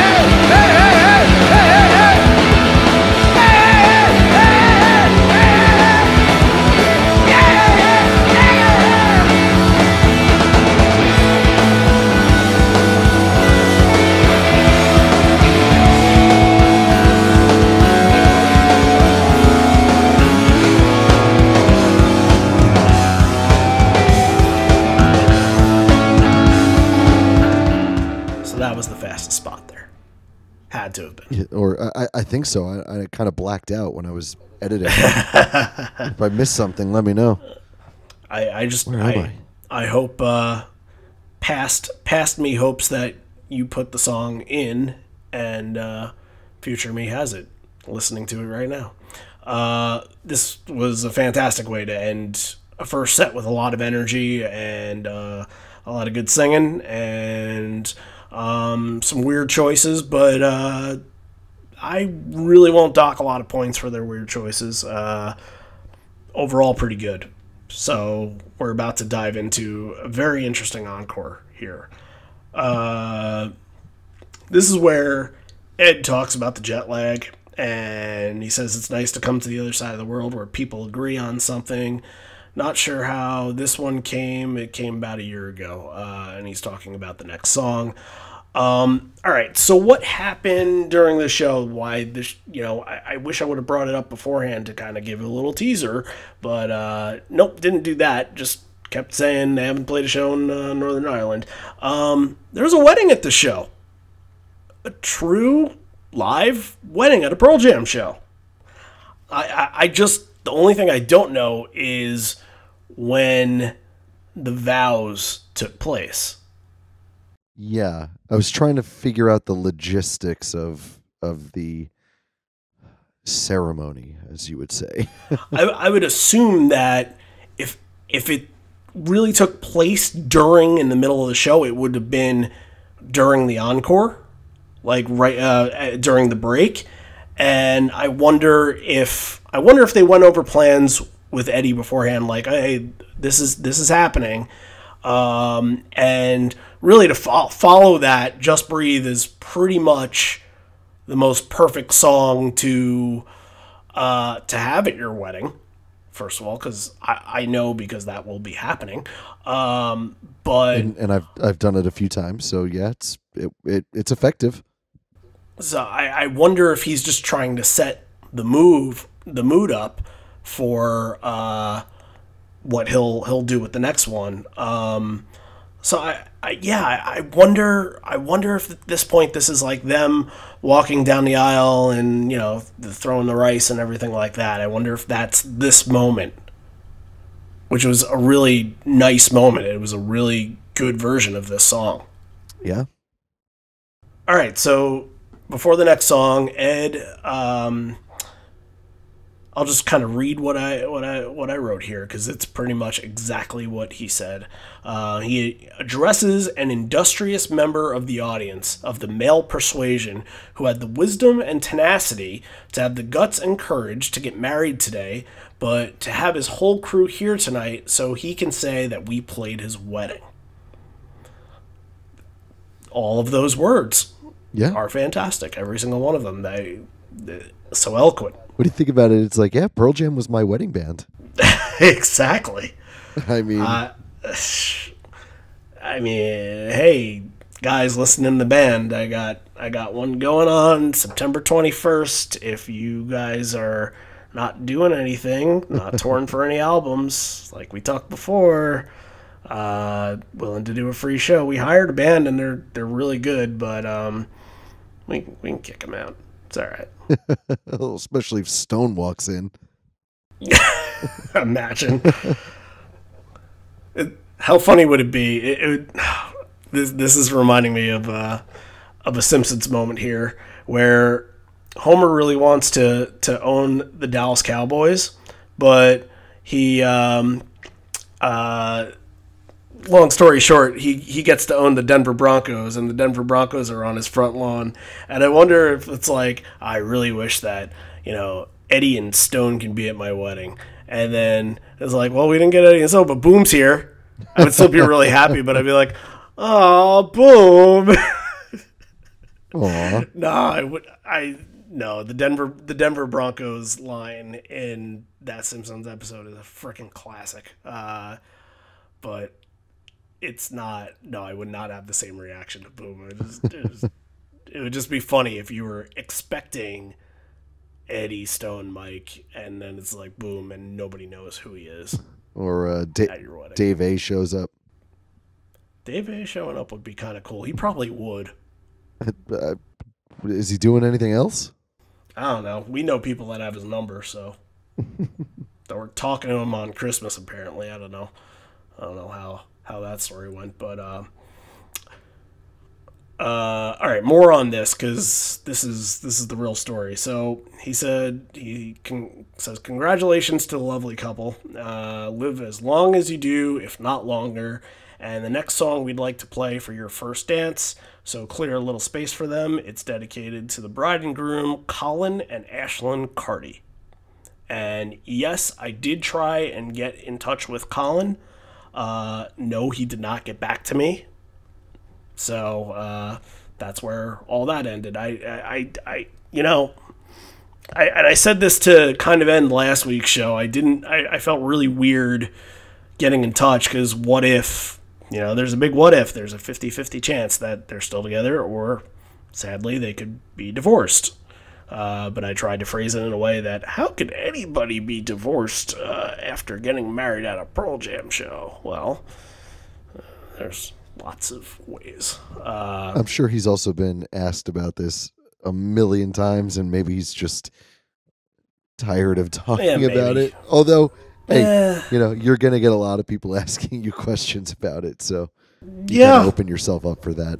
But honestly, if somebody was asking me about my wedding at a Pearl Jam show, I'd be like, sit down, let's grab a beer, let's have a conversation. I would be all over it, but not everybody is as talkative and egotistical as I am. So, but anyway, if Colin and Ashlyn are listening to this and they are still happily wed, which I really hope they are, this was their first dance song, and maybe you can, get up in the room that you're in, or if you're listening to the car, park on the side and have a second first dance, because we're going to play Amongst the Waves.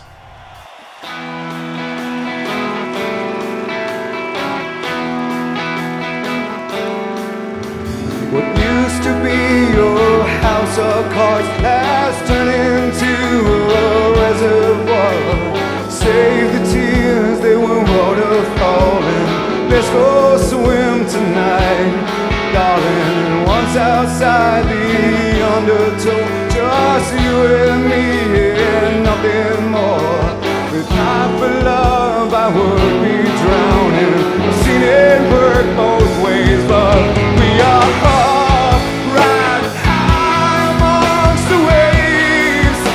I can feel like I have a soul that has been saved. I can see the light, put away my early pain. I gotta sing now, let allow me to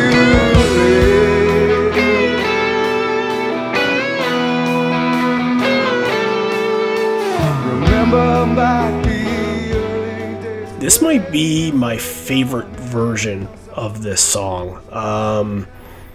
It's just, Ed seems like he's pouring everything into it. It seems like he really wants this to be a memorable moment for the newlyweds, and the ending is really strong.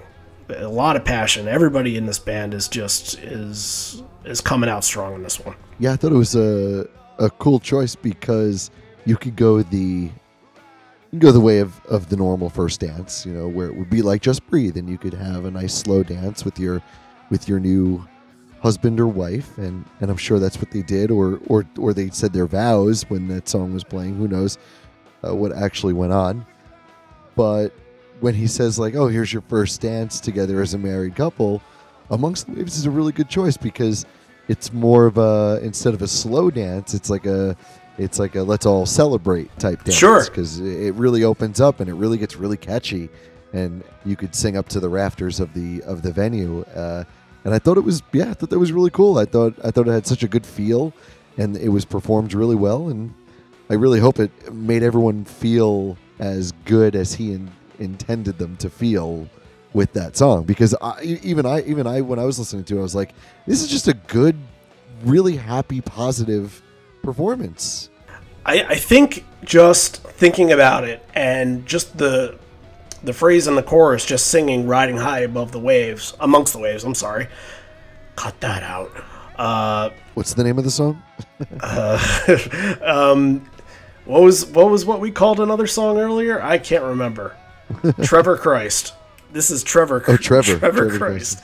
Riding high amongst the waves. It feels like sort of you're painting this picture of like they're on top of the world right now. That this is no moment in their life outside of having a child is going to get better than these 3 minutes that this song is playing right now. That they are, this could be the biggest wave that Eddie has ever rode in his life, and they can just be on top of it, just enjoying it as it comes up and it goes down. It comes up and it goes down, and they're not being taken by the tide. Again, if Colin and Ashlyn are listening, and I hope I hope it's been a successful marriage, and hope to hear from you guys. So we move on to State of Love and Trust, and we're back to some energy after two really sweet emotional ones. It's a powerful version. The band is into it. Matt's setting the pace extremely high, and that is it. That's what I got. I liked it. Yeah, it's super tight, and I really like the placement of it here. How do you come out of something so kind of meaningful and memorable for a new bride and groom? And I think the way to do that is with State of Love and Trust, and it's played really well. Yeah, I think that most times that you hear State of Love and Trust, it's going to be fantastic. It's one of those songs where I hear it live and I have my own dance for it. It's I jump up and down in one spot, and yeah, but like Charlie Brown. Maybe I'm not getting that picture in my head. It's imagine me on a pogo stick, maybe. I don't know. Okay. But yeah, like that, and I do it sort of. I don't realize that I'm doing it, so it's just once the song hits, I immediately, and it goes into, after that little intro, and it really gets into the heavy part. I start jumping, and I don't know. That's just makes me happy to hear the song. So, all right. After this, Ed's going to get into a little personal love story. 10 years ago to that date, he had met a girl with the last name McCormick, an Irish woman. We met 10 years ago, and we've been meeting ever since. Had 2 kids, and it's as happily ever after as it could be. At some point, McCormick's a good name, but I'll have to change it. I'm missing all them bad right now. So, were they not married at that point? It says married 2010, so it had to have been shortly after that. Oh, okay. Like immediately after that. Yeah, they were still on tour for a little while after this. So, man, he wrote all those songs on Backspacer. Those love songs, and I'm specifically talk about Just Breathe and The End, which is very much a family song, so to speak. Okay, so I just had to look it up for our own sanity. They got engaged in 2009, and they were married on September 18th, 2010. Oh, 10 days! But 3 days! Is that egotistical that I thought my birthday first? And then I thought my wedding day? Oh, is that bad? How it's sandwiched right in between? Yeah. Man, can we get married on a Wednesday? Is 18th a Wednesday this year? Yeah. Yeah, we might have to change. We might have to get married on a Wednesday so we can have the same date. That's really creepy. All right, we're not doing that. Good for them. They've been married ever since, and they are a very, very lovely couple. I just when Jill came to the show, one of the shows with the jacket, the jacket that was supposed to mock Melania. Oh yeah, that was great. You can just tell how awesome she is. Wasted Reprise into Better Man. Really not much to say about Wasted Reprise because it is the relief pictures of. It's not just the relief pictures of songs. It's not like the 8th inning guy that can pitch a couple. It's the one. It's like the left-handed specialist. He's out to pitch to one batter, and then he can pitch one pitch. It could be a ground ball out, and he gets sent back for the righty. It's a left-handed specialist. That's all it is. After the lefty comes in, manager comes out and brings in the closer.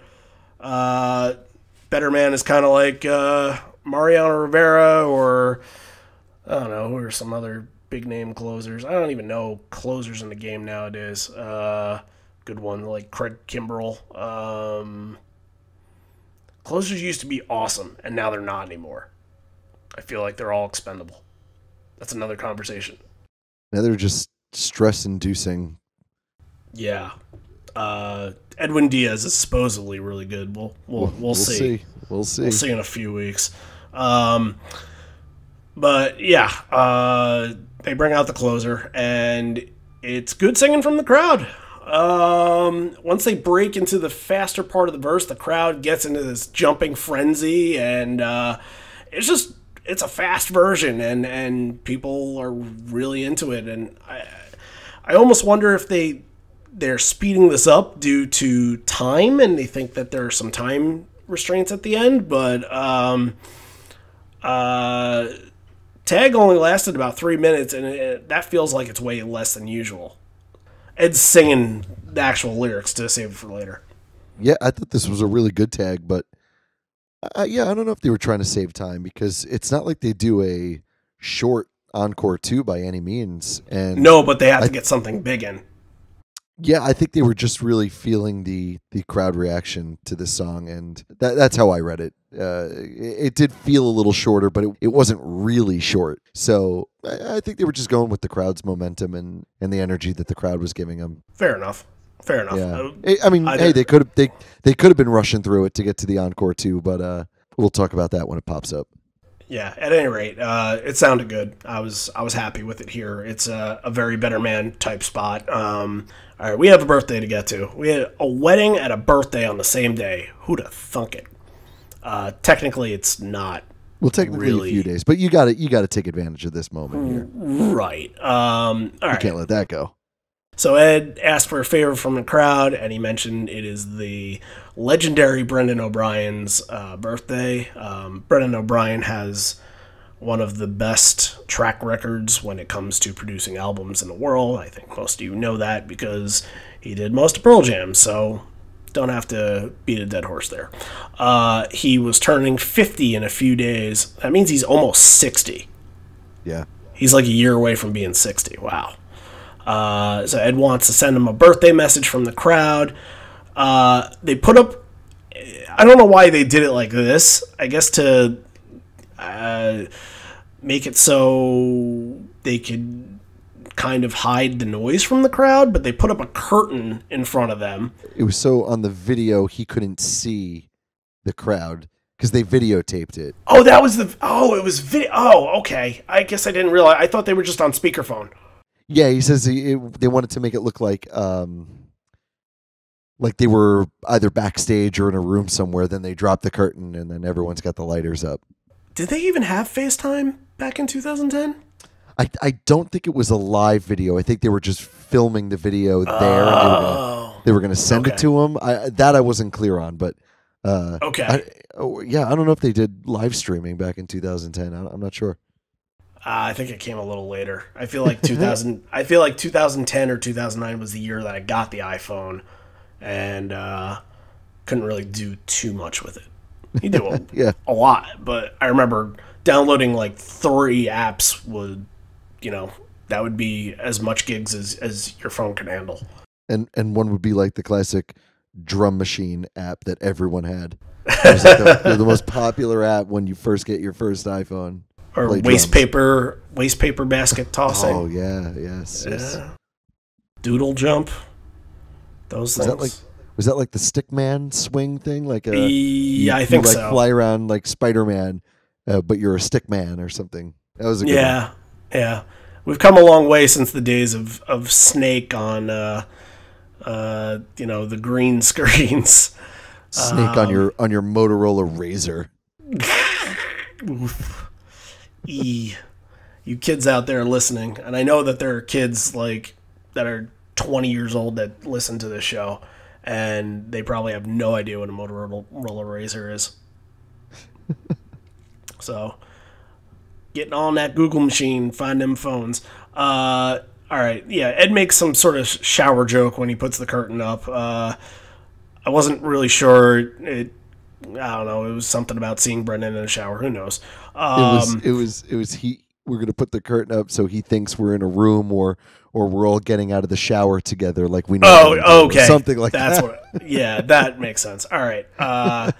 Okay, so the entire crowd sings happy birthday to Brendan O'Brien, and of course Ed does his best impression of Michael Scott. We've talked about it before. We don't need to relive it. It's fine. Happy birthday, buddy. Happy birthday, Brendan O'Brien, in June. While we're at St. Patrick's Day, he's got a couple months.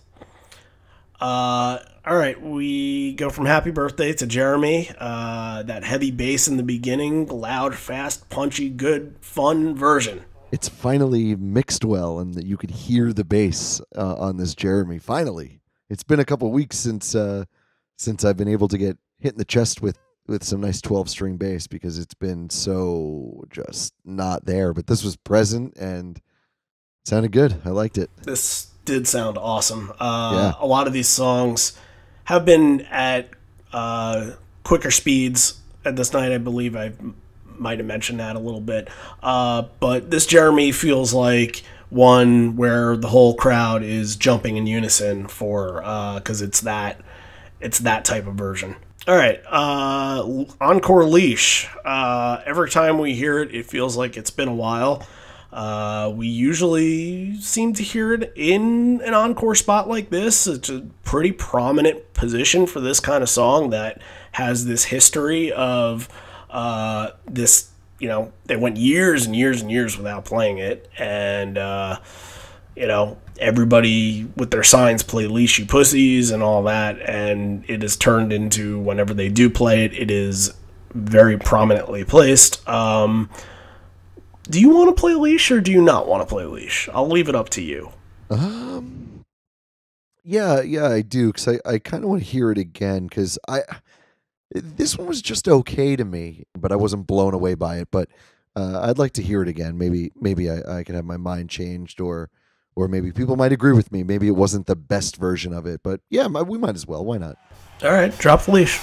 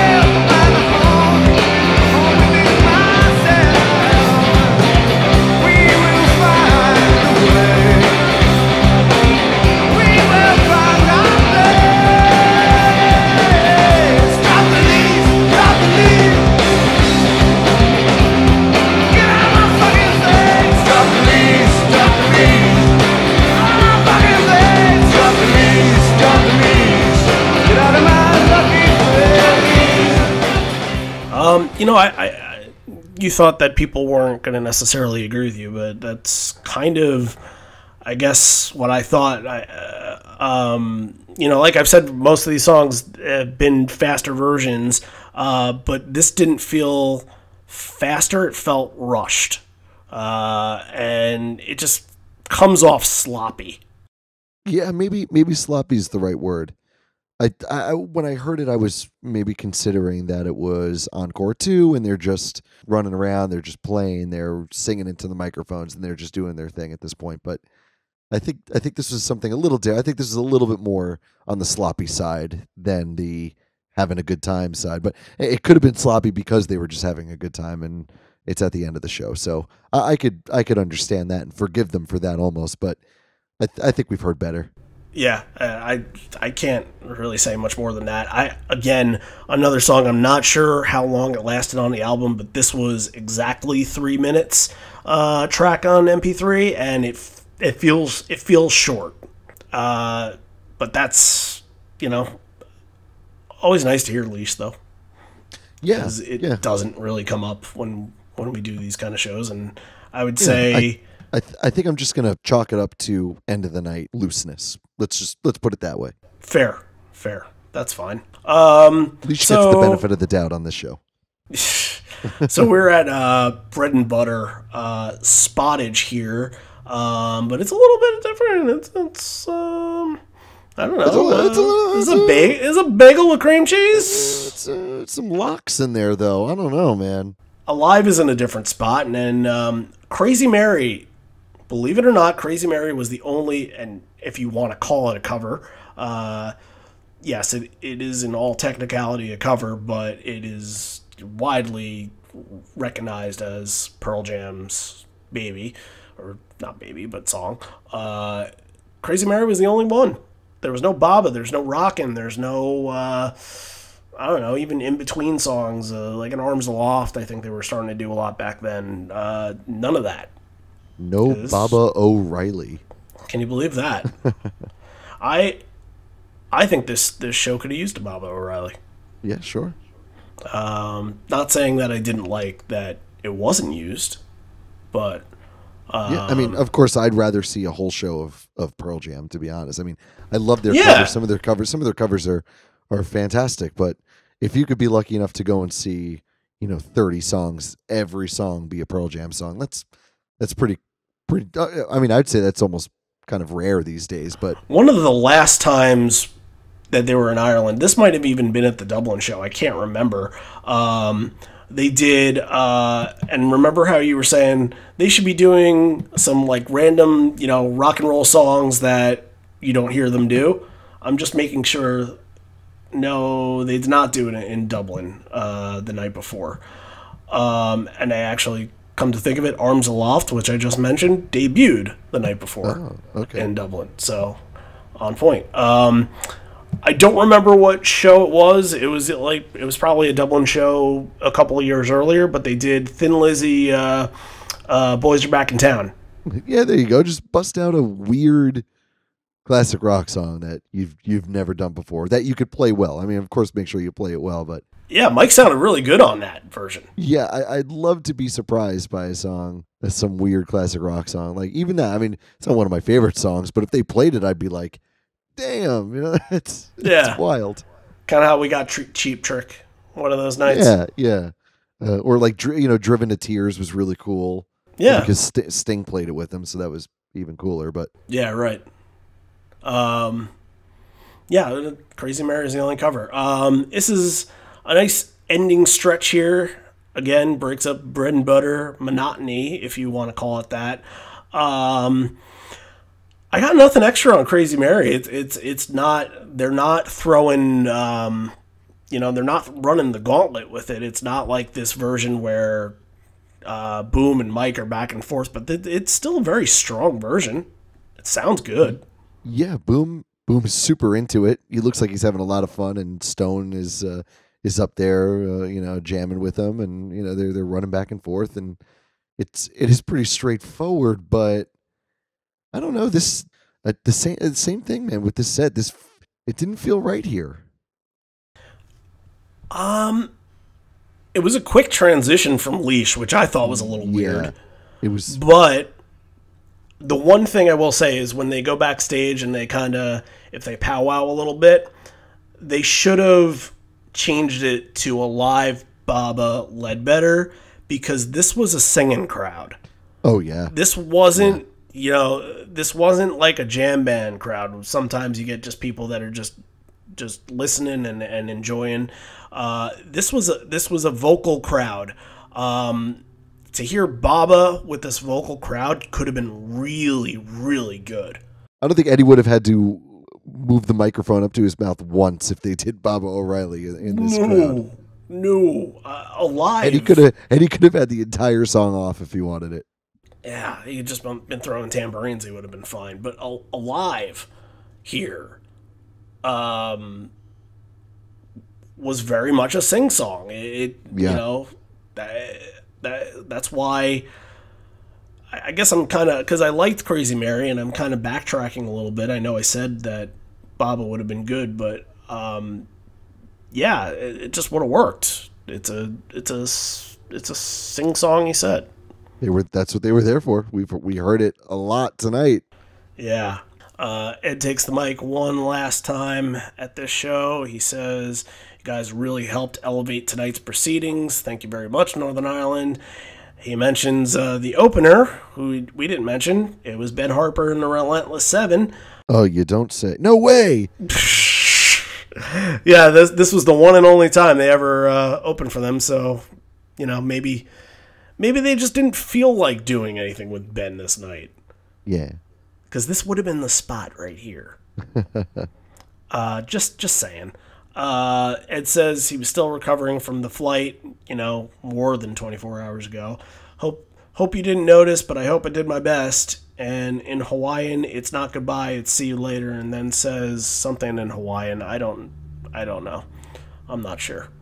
But yeah, Ben Harper's there, and they're not doing indifference. Womp womp. Yeah, but you know what? This is a Ledbetter show. We talk about that sometimes. Yeah, absolutely, 100%. It's they're singing along to it, and bring him out. It's Ben Harper. Bring him out. He's like your best friend. I want to see like mystery cop shows with Eddie and Ben Harper solving mysteries. Like what do they call those? Like a buddy movie? Is that what they call it? Yeah, like a police academy. Yeah. Oh, I was thinking like a Step Brothers. Yeah. Okay. There's that. See what kind of hijinks they could get themselves into. And Boom is the guy that always has the tip. I saw a guy on Boom could be like the the police chief. He's old and wise, but yep. But he won't take any of your crap. I won't take these hijinks here. Now let me go grow my hair 3 inches longer and go eat a pineapple. It was kind of funny. At the end of the song, Ed points out to a couple. He said, "I saw you making out right there. I saw you." Gross. That was pretty funny. Yeah. But, you get emotional in the moment. If you're from Northern Ireland, you never leave the country. It's going to be your last time to ever see them. So, might as well go down with the ship. Little U2 tag here. I'm not a U2 fan, so I have no idea. I don't know the song. I know, like, Shamu the Mysterious Whale, which I know it's not that. Not stupid. Vertigo and, Beautiful Day and all. Yeah. I have good memories of that. I don't yeah, me too, yeah. I don't know this. Yeah, I didn't know it either. I'm not at all a U2 fan. The crowd knew it. The song is I Will Follow. Yeah, I'm just not a U2 fan. I just never really got on the train. So I think that South Park episode with Bono really kind of spoke to me. That might have been it. I think it spoke to a lot of people. Mm-hmm. Yep. It's the number 2. All right. I think we've come all this way, so we need to give it a little number on this. I was like not looking forward to this part. Yeah, I mean, everything is played really well, and the band performs everything really well. And I feel like I was giving a lot of 8s lately, and I was actively looking for a reason not to give this an 8. And I'm like, okay, I think I found a good reason, and it's set placement. I don't really like the flow of this show at all, even though I like most of the songs played. You get a cool No Way here, which was not even that cool. It was just kind of weird, but it was cool to see. And I'm like, and then I was thinking, maybe even a 7 is too high, but because it's a kind of a weird show. But I said no, a 7 is good. A 7 is a good rating because even though it has its problems, it does still sound good. But what I am going to do is go back and I'm still going to give it the 8 because the crowd was so good on this. So it's getting an 8 because of the crowd. All right. Wow, you jumped a whole number. 7 for the band. Okay, 7 for the band, 8 for the crowd. Well, I thought the crowd was a 9. I thought the crowd was excellent. The crowd is a 10, but I'm doing like an average. I'm doing an average, so I'm trying to rate the band, not the crowd. So the crowd participation is raising the average for the band from a 7 to an 8. But the crowd by itself is a 10. Fair. I thought the show was fun. I thought there was a lot of positive energy during it. I mean, there's a wedding going on. How cool is that? That was so much fun to just talk about that. They're just too cheap to do a real one. No, I'm kidding. It is hey, very cool. That's expensive. It is very cool. How many people did they have to get there? It was a handful of people that they brought. I think I read a post about the specifics, but apparently not everybody was sitting in the same spot. So yeah, logistically, it's a wild thing. No, it definitely. I was just kidding. It's really cool. Not only that, but you got a lot of songs that you don't hear a lot these days. Tremor Christ, No Way, even Leash. And those were kind of the highlights that people pointed out when talking about the show. I feel like the highlight song, obviously, for me was Amongst the Waves. I think that this version was awesome. Yeah, it definitely was.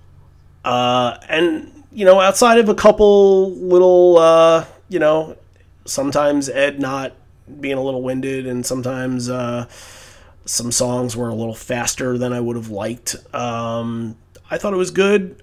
I give it a 7.5. Okay. I think that's perfectly fair. And a 10 for the crowd. 10 for the crowd. Absolutely. Yep. We know good crowds. All right, let's get into some of the stories here from you guys sharing with us on Facebook. We're going to start off with Tom Palmer. Was second row Mike's side at the start, but when they went straight in to do the evolution in Animal, I ended up 5 rows in back of Ed. It was a crazy gig. So much fun bouncing around. You can tell that just by watching the video. My friend managed to stick in front of Mike and got us some pics. Took it out to play guitar at a drunken party maybe 7 years ago, and I never saw that pic again. Also, we had Nandos that afternoon. I don't know what Nandos is. If somebody can educate me on that, that'd be fantastic. About 45 minutes before the gig started, I had to go somewhere pretty urgently. It wasn't fun getting back to my spot after they let the non-Ted Club people in. Thank you, Tom. All right. To Warren. Warren Buckland. Me and Stephanie Buckland were there. I'm going to guess they're married. Was the day England played Estonia in the World Cup. Estonia was in the World Cup? Interesting. Yeah. We got on the train to Dublin up in the afternoon with loads of other Pearl Jam fans. Opened up with Sometimes. Highlights for me as Eric Lattimore, shout out to Eric Lattimore, says Tremor Christ was a highlight. No Way, Real Me as a tag, Amongst the Waves were sung especially well for the wedding party and first dance. And apparently he says Ed changed some words around for them a bit, which I didn't notice. And he said also whenever they play Crazy Mary is brilliant, but my favorite moment was Mike jumping down side stage to Ben Harper in a live and going to the solo verse too early. Oh, cool. Yeah, I did. So Ben was technically kind of part of the show.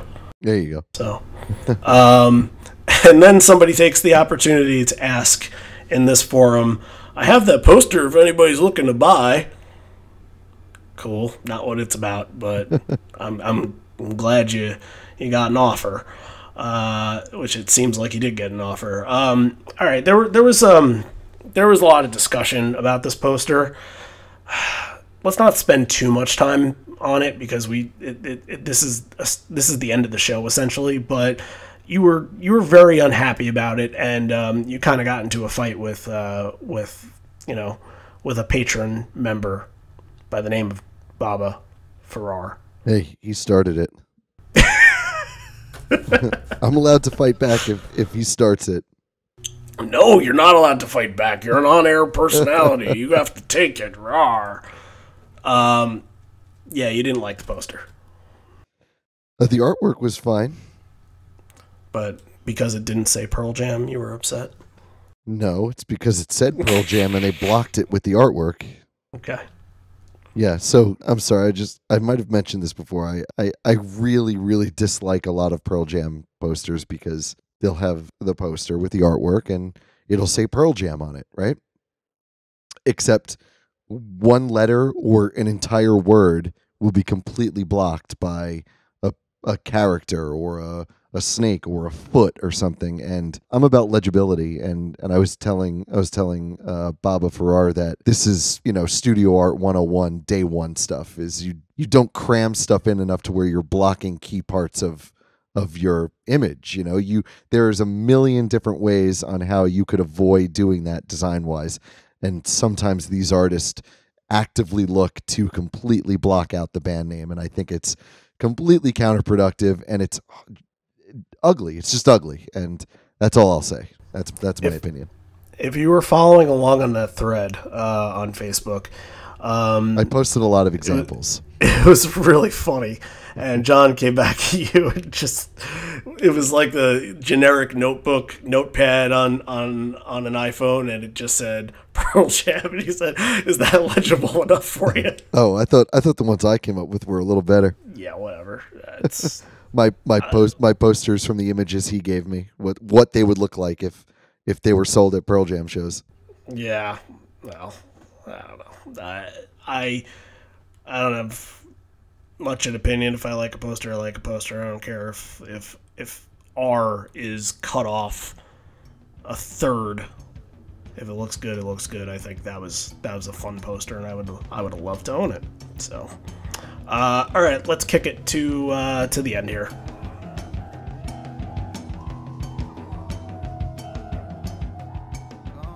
Live on Four Legs is happy to present a weekly podcast dedicated to the Pearl Jam live experience.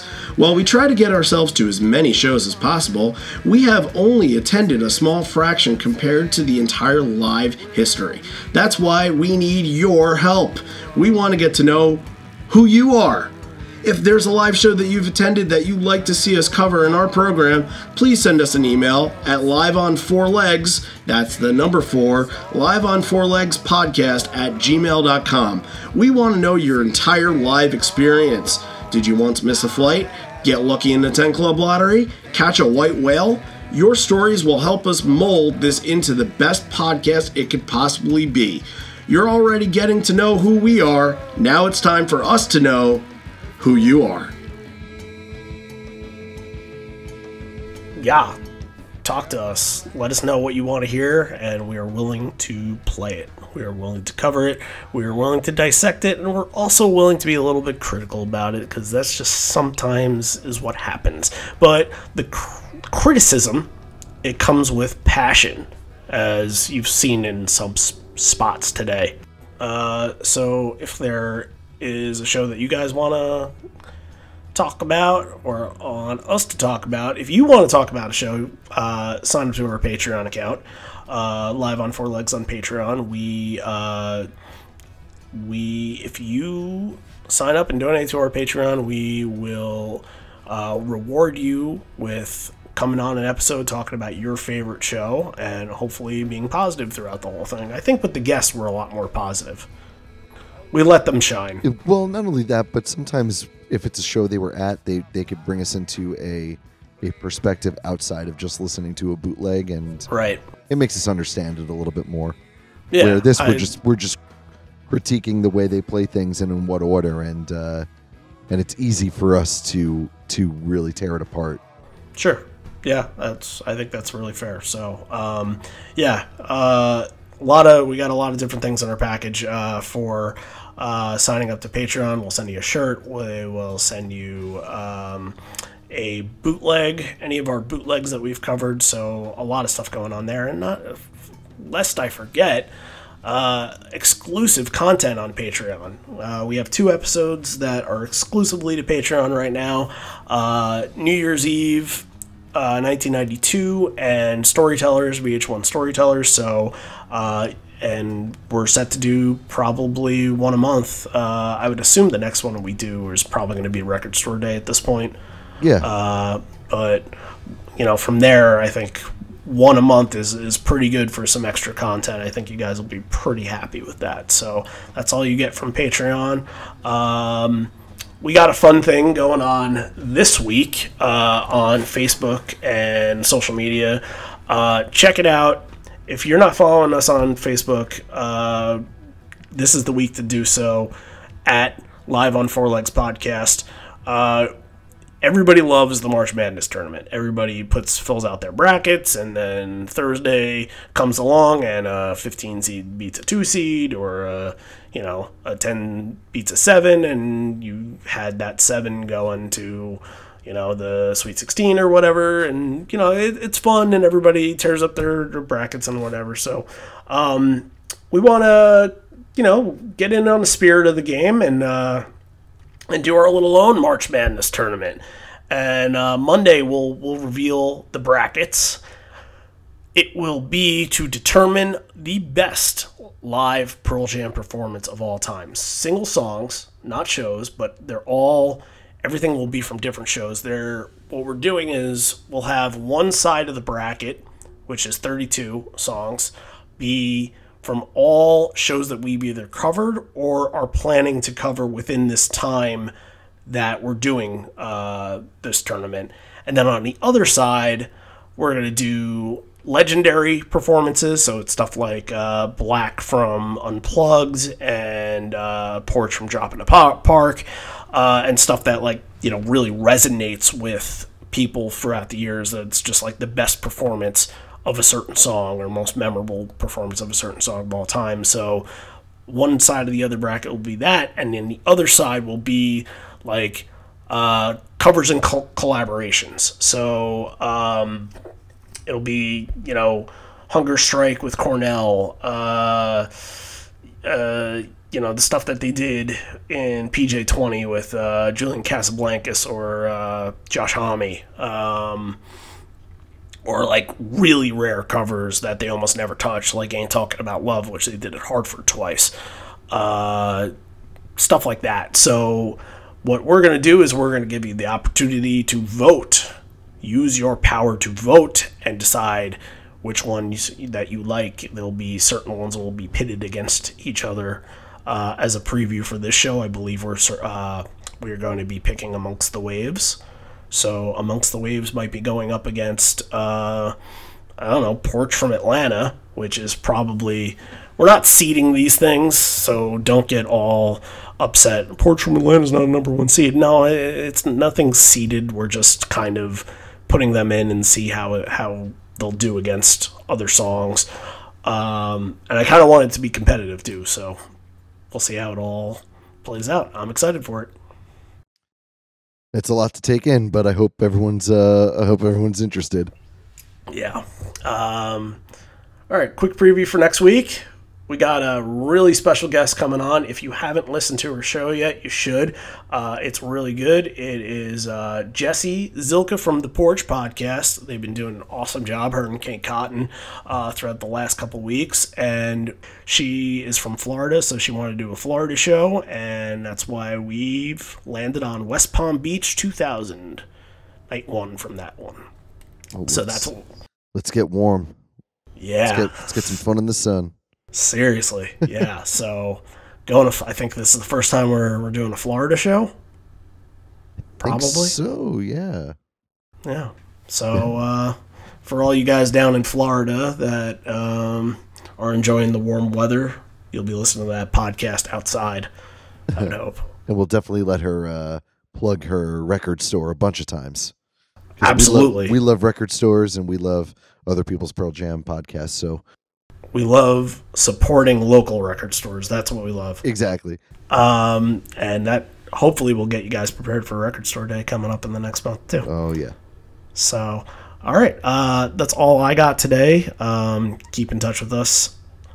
Live on Four Legs Podcast at gmail.com if you want to send us a note saying what shows that you'd like us to cover, or just say hi. I think you guys are really critical and you guys need to stop. You guys need to chill out a little bit, or I don't agree with you on anything.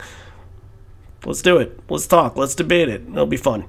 Or follow us on social media. We do the same thing there. I've been bringing up a lot of different cool discussions on social media lately, so I have a lot of that going on. And obviously March Madness tournament to find out the best live Pearl Jam performance of all time.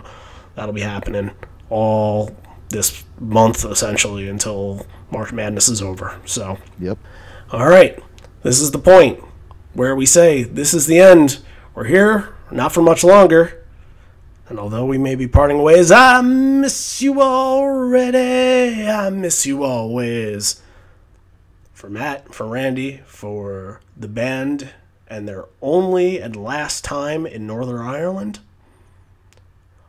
I haven't really spoken the Irish accent today, so I gotta think of a good last line. Oh, make it good.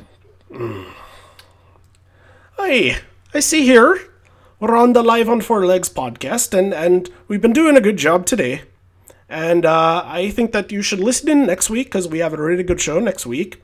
But before you do that, go into our archive and go and listen to stuff in our archive. And we have really good episodes there. And top of the day to you.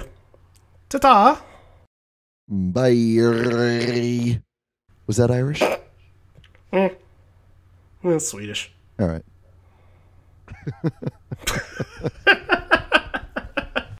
My name is Finley, and I love to fight.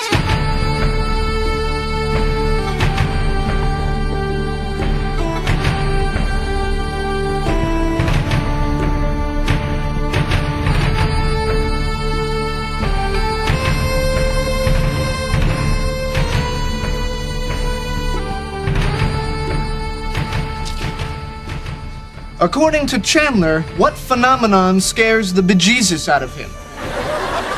Michael Flatley, Lord of the Dance! That is correct.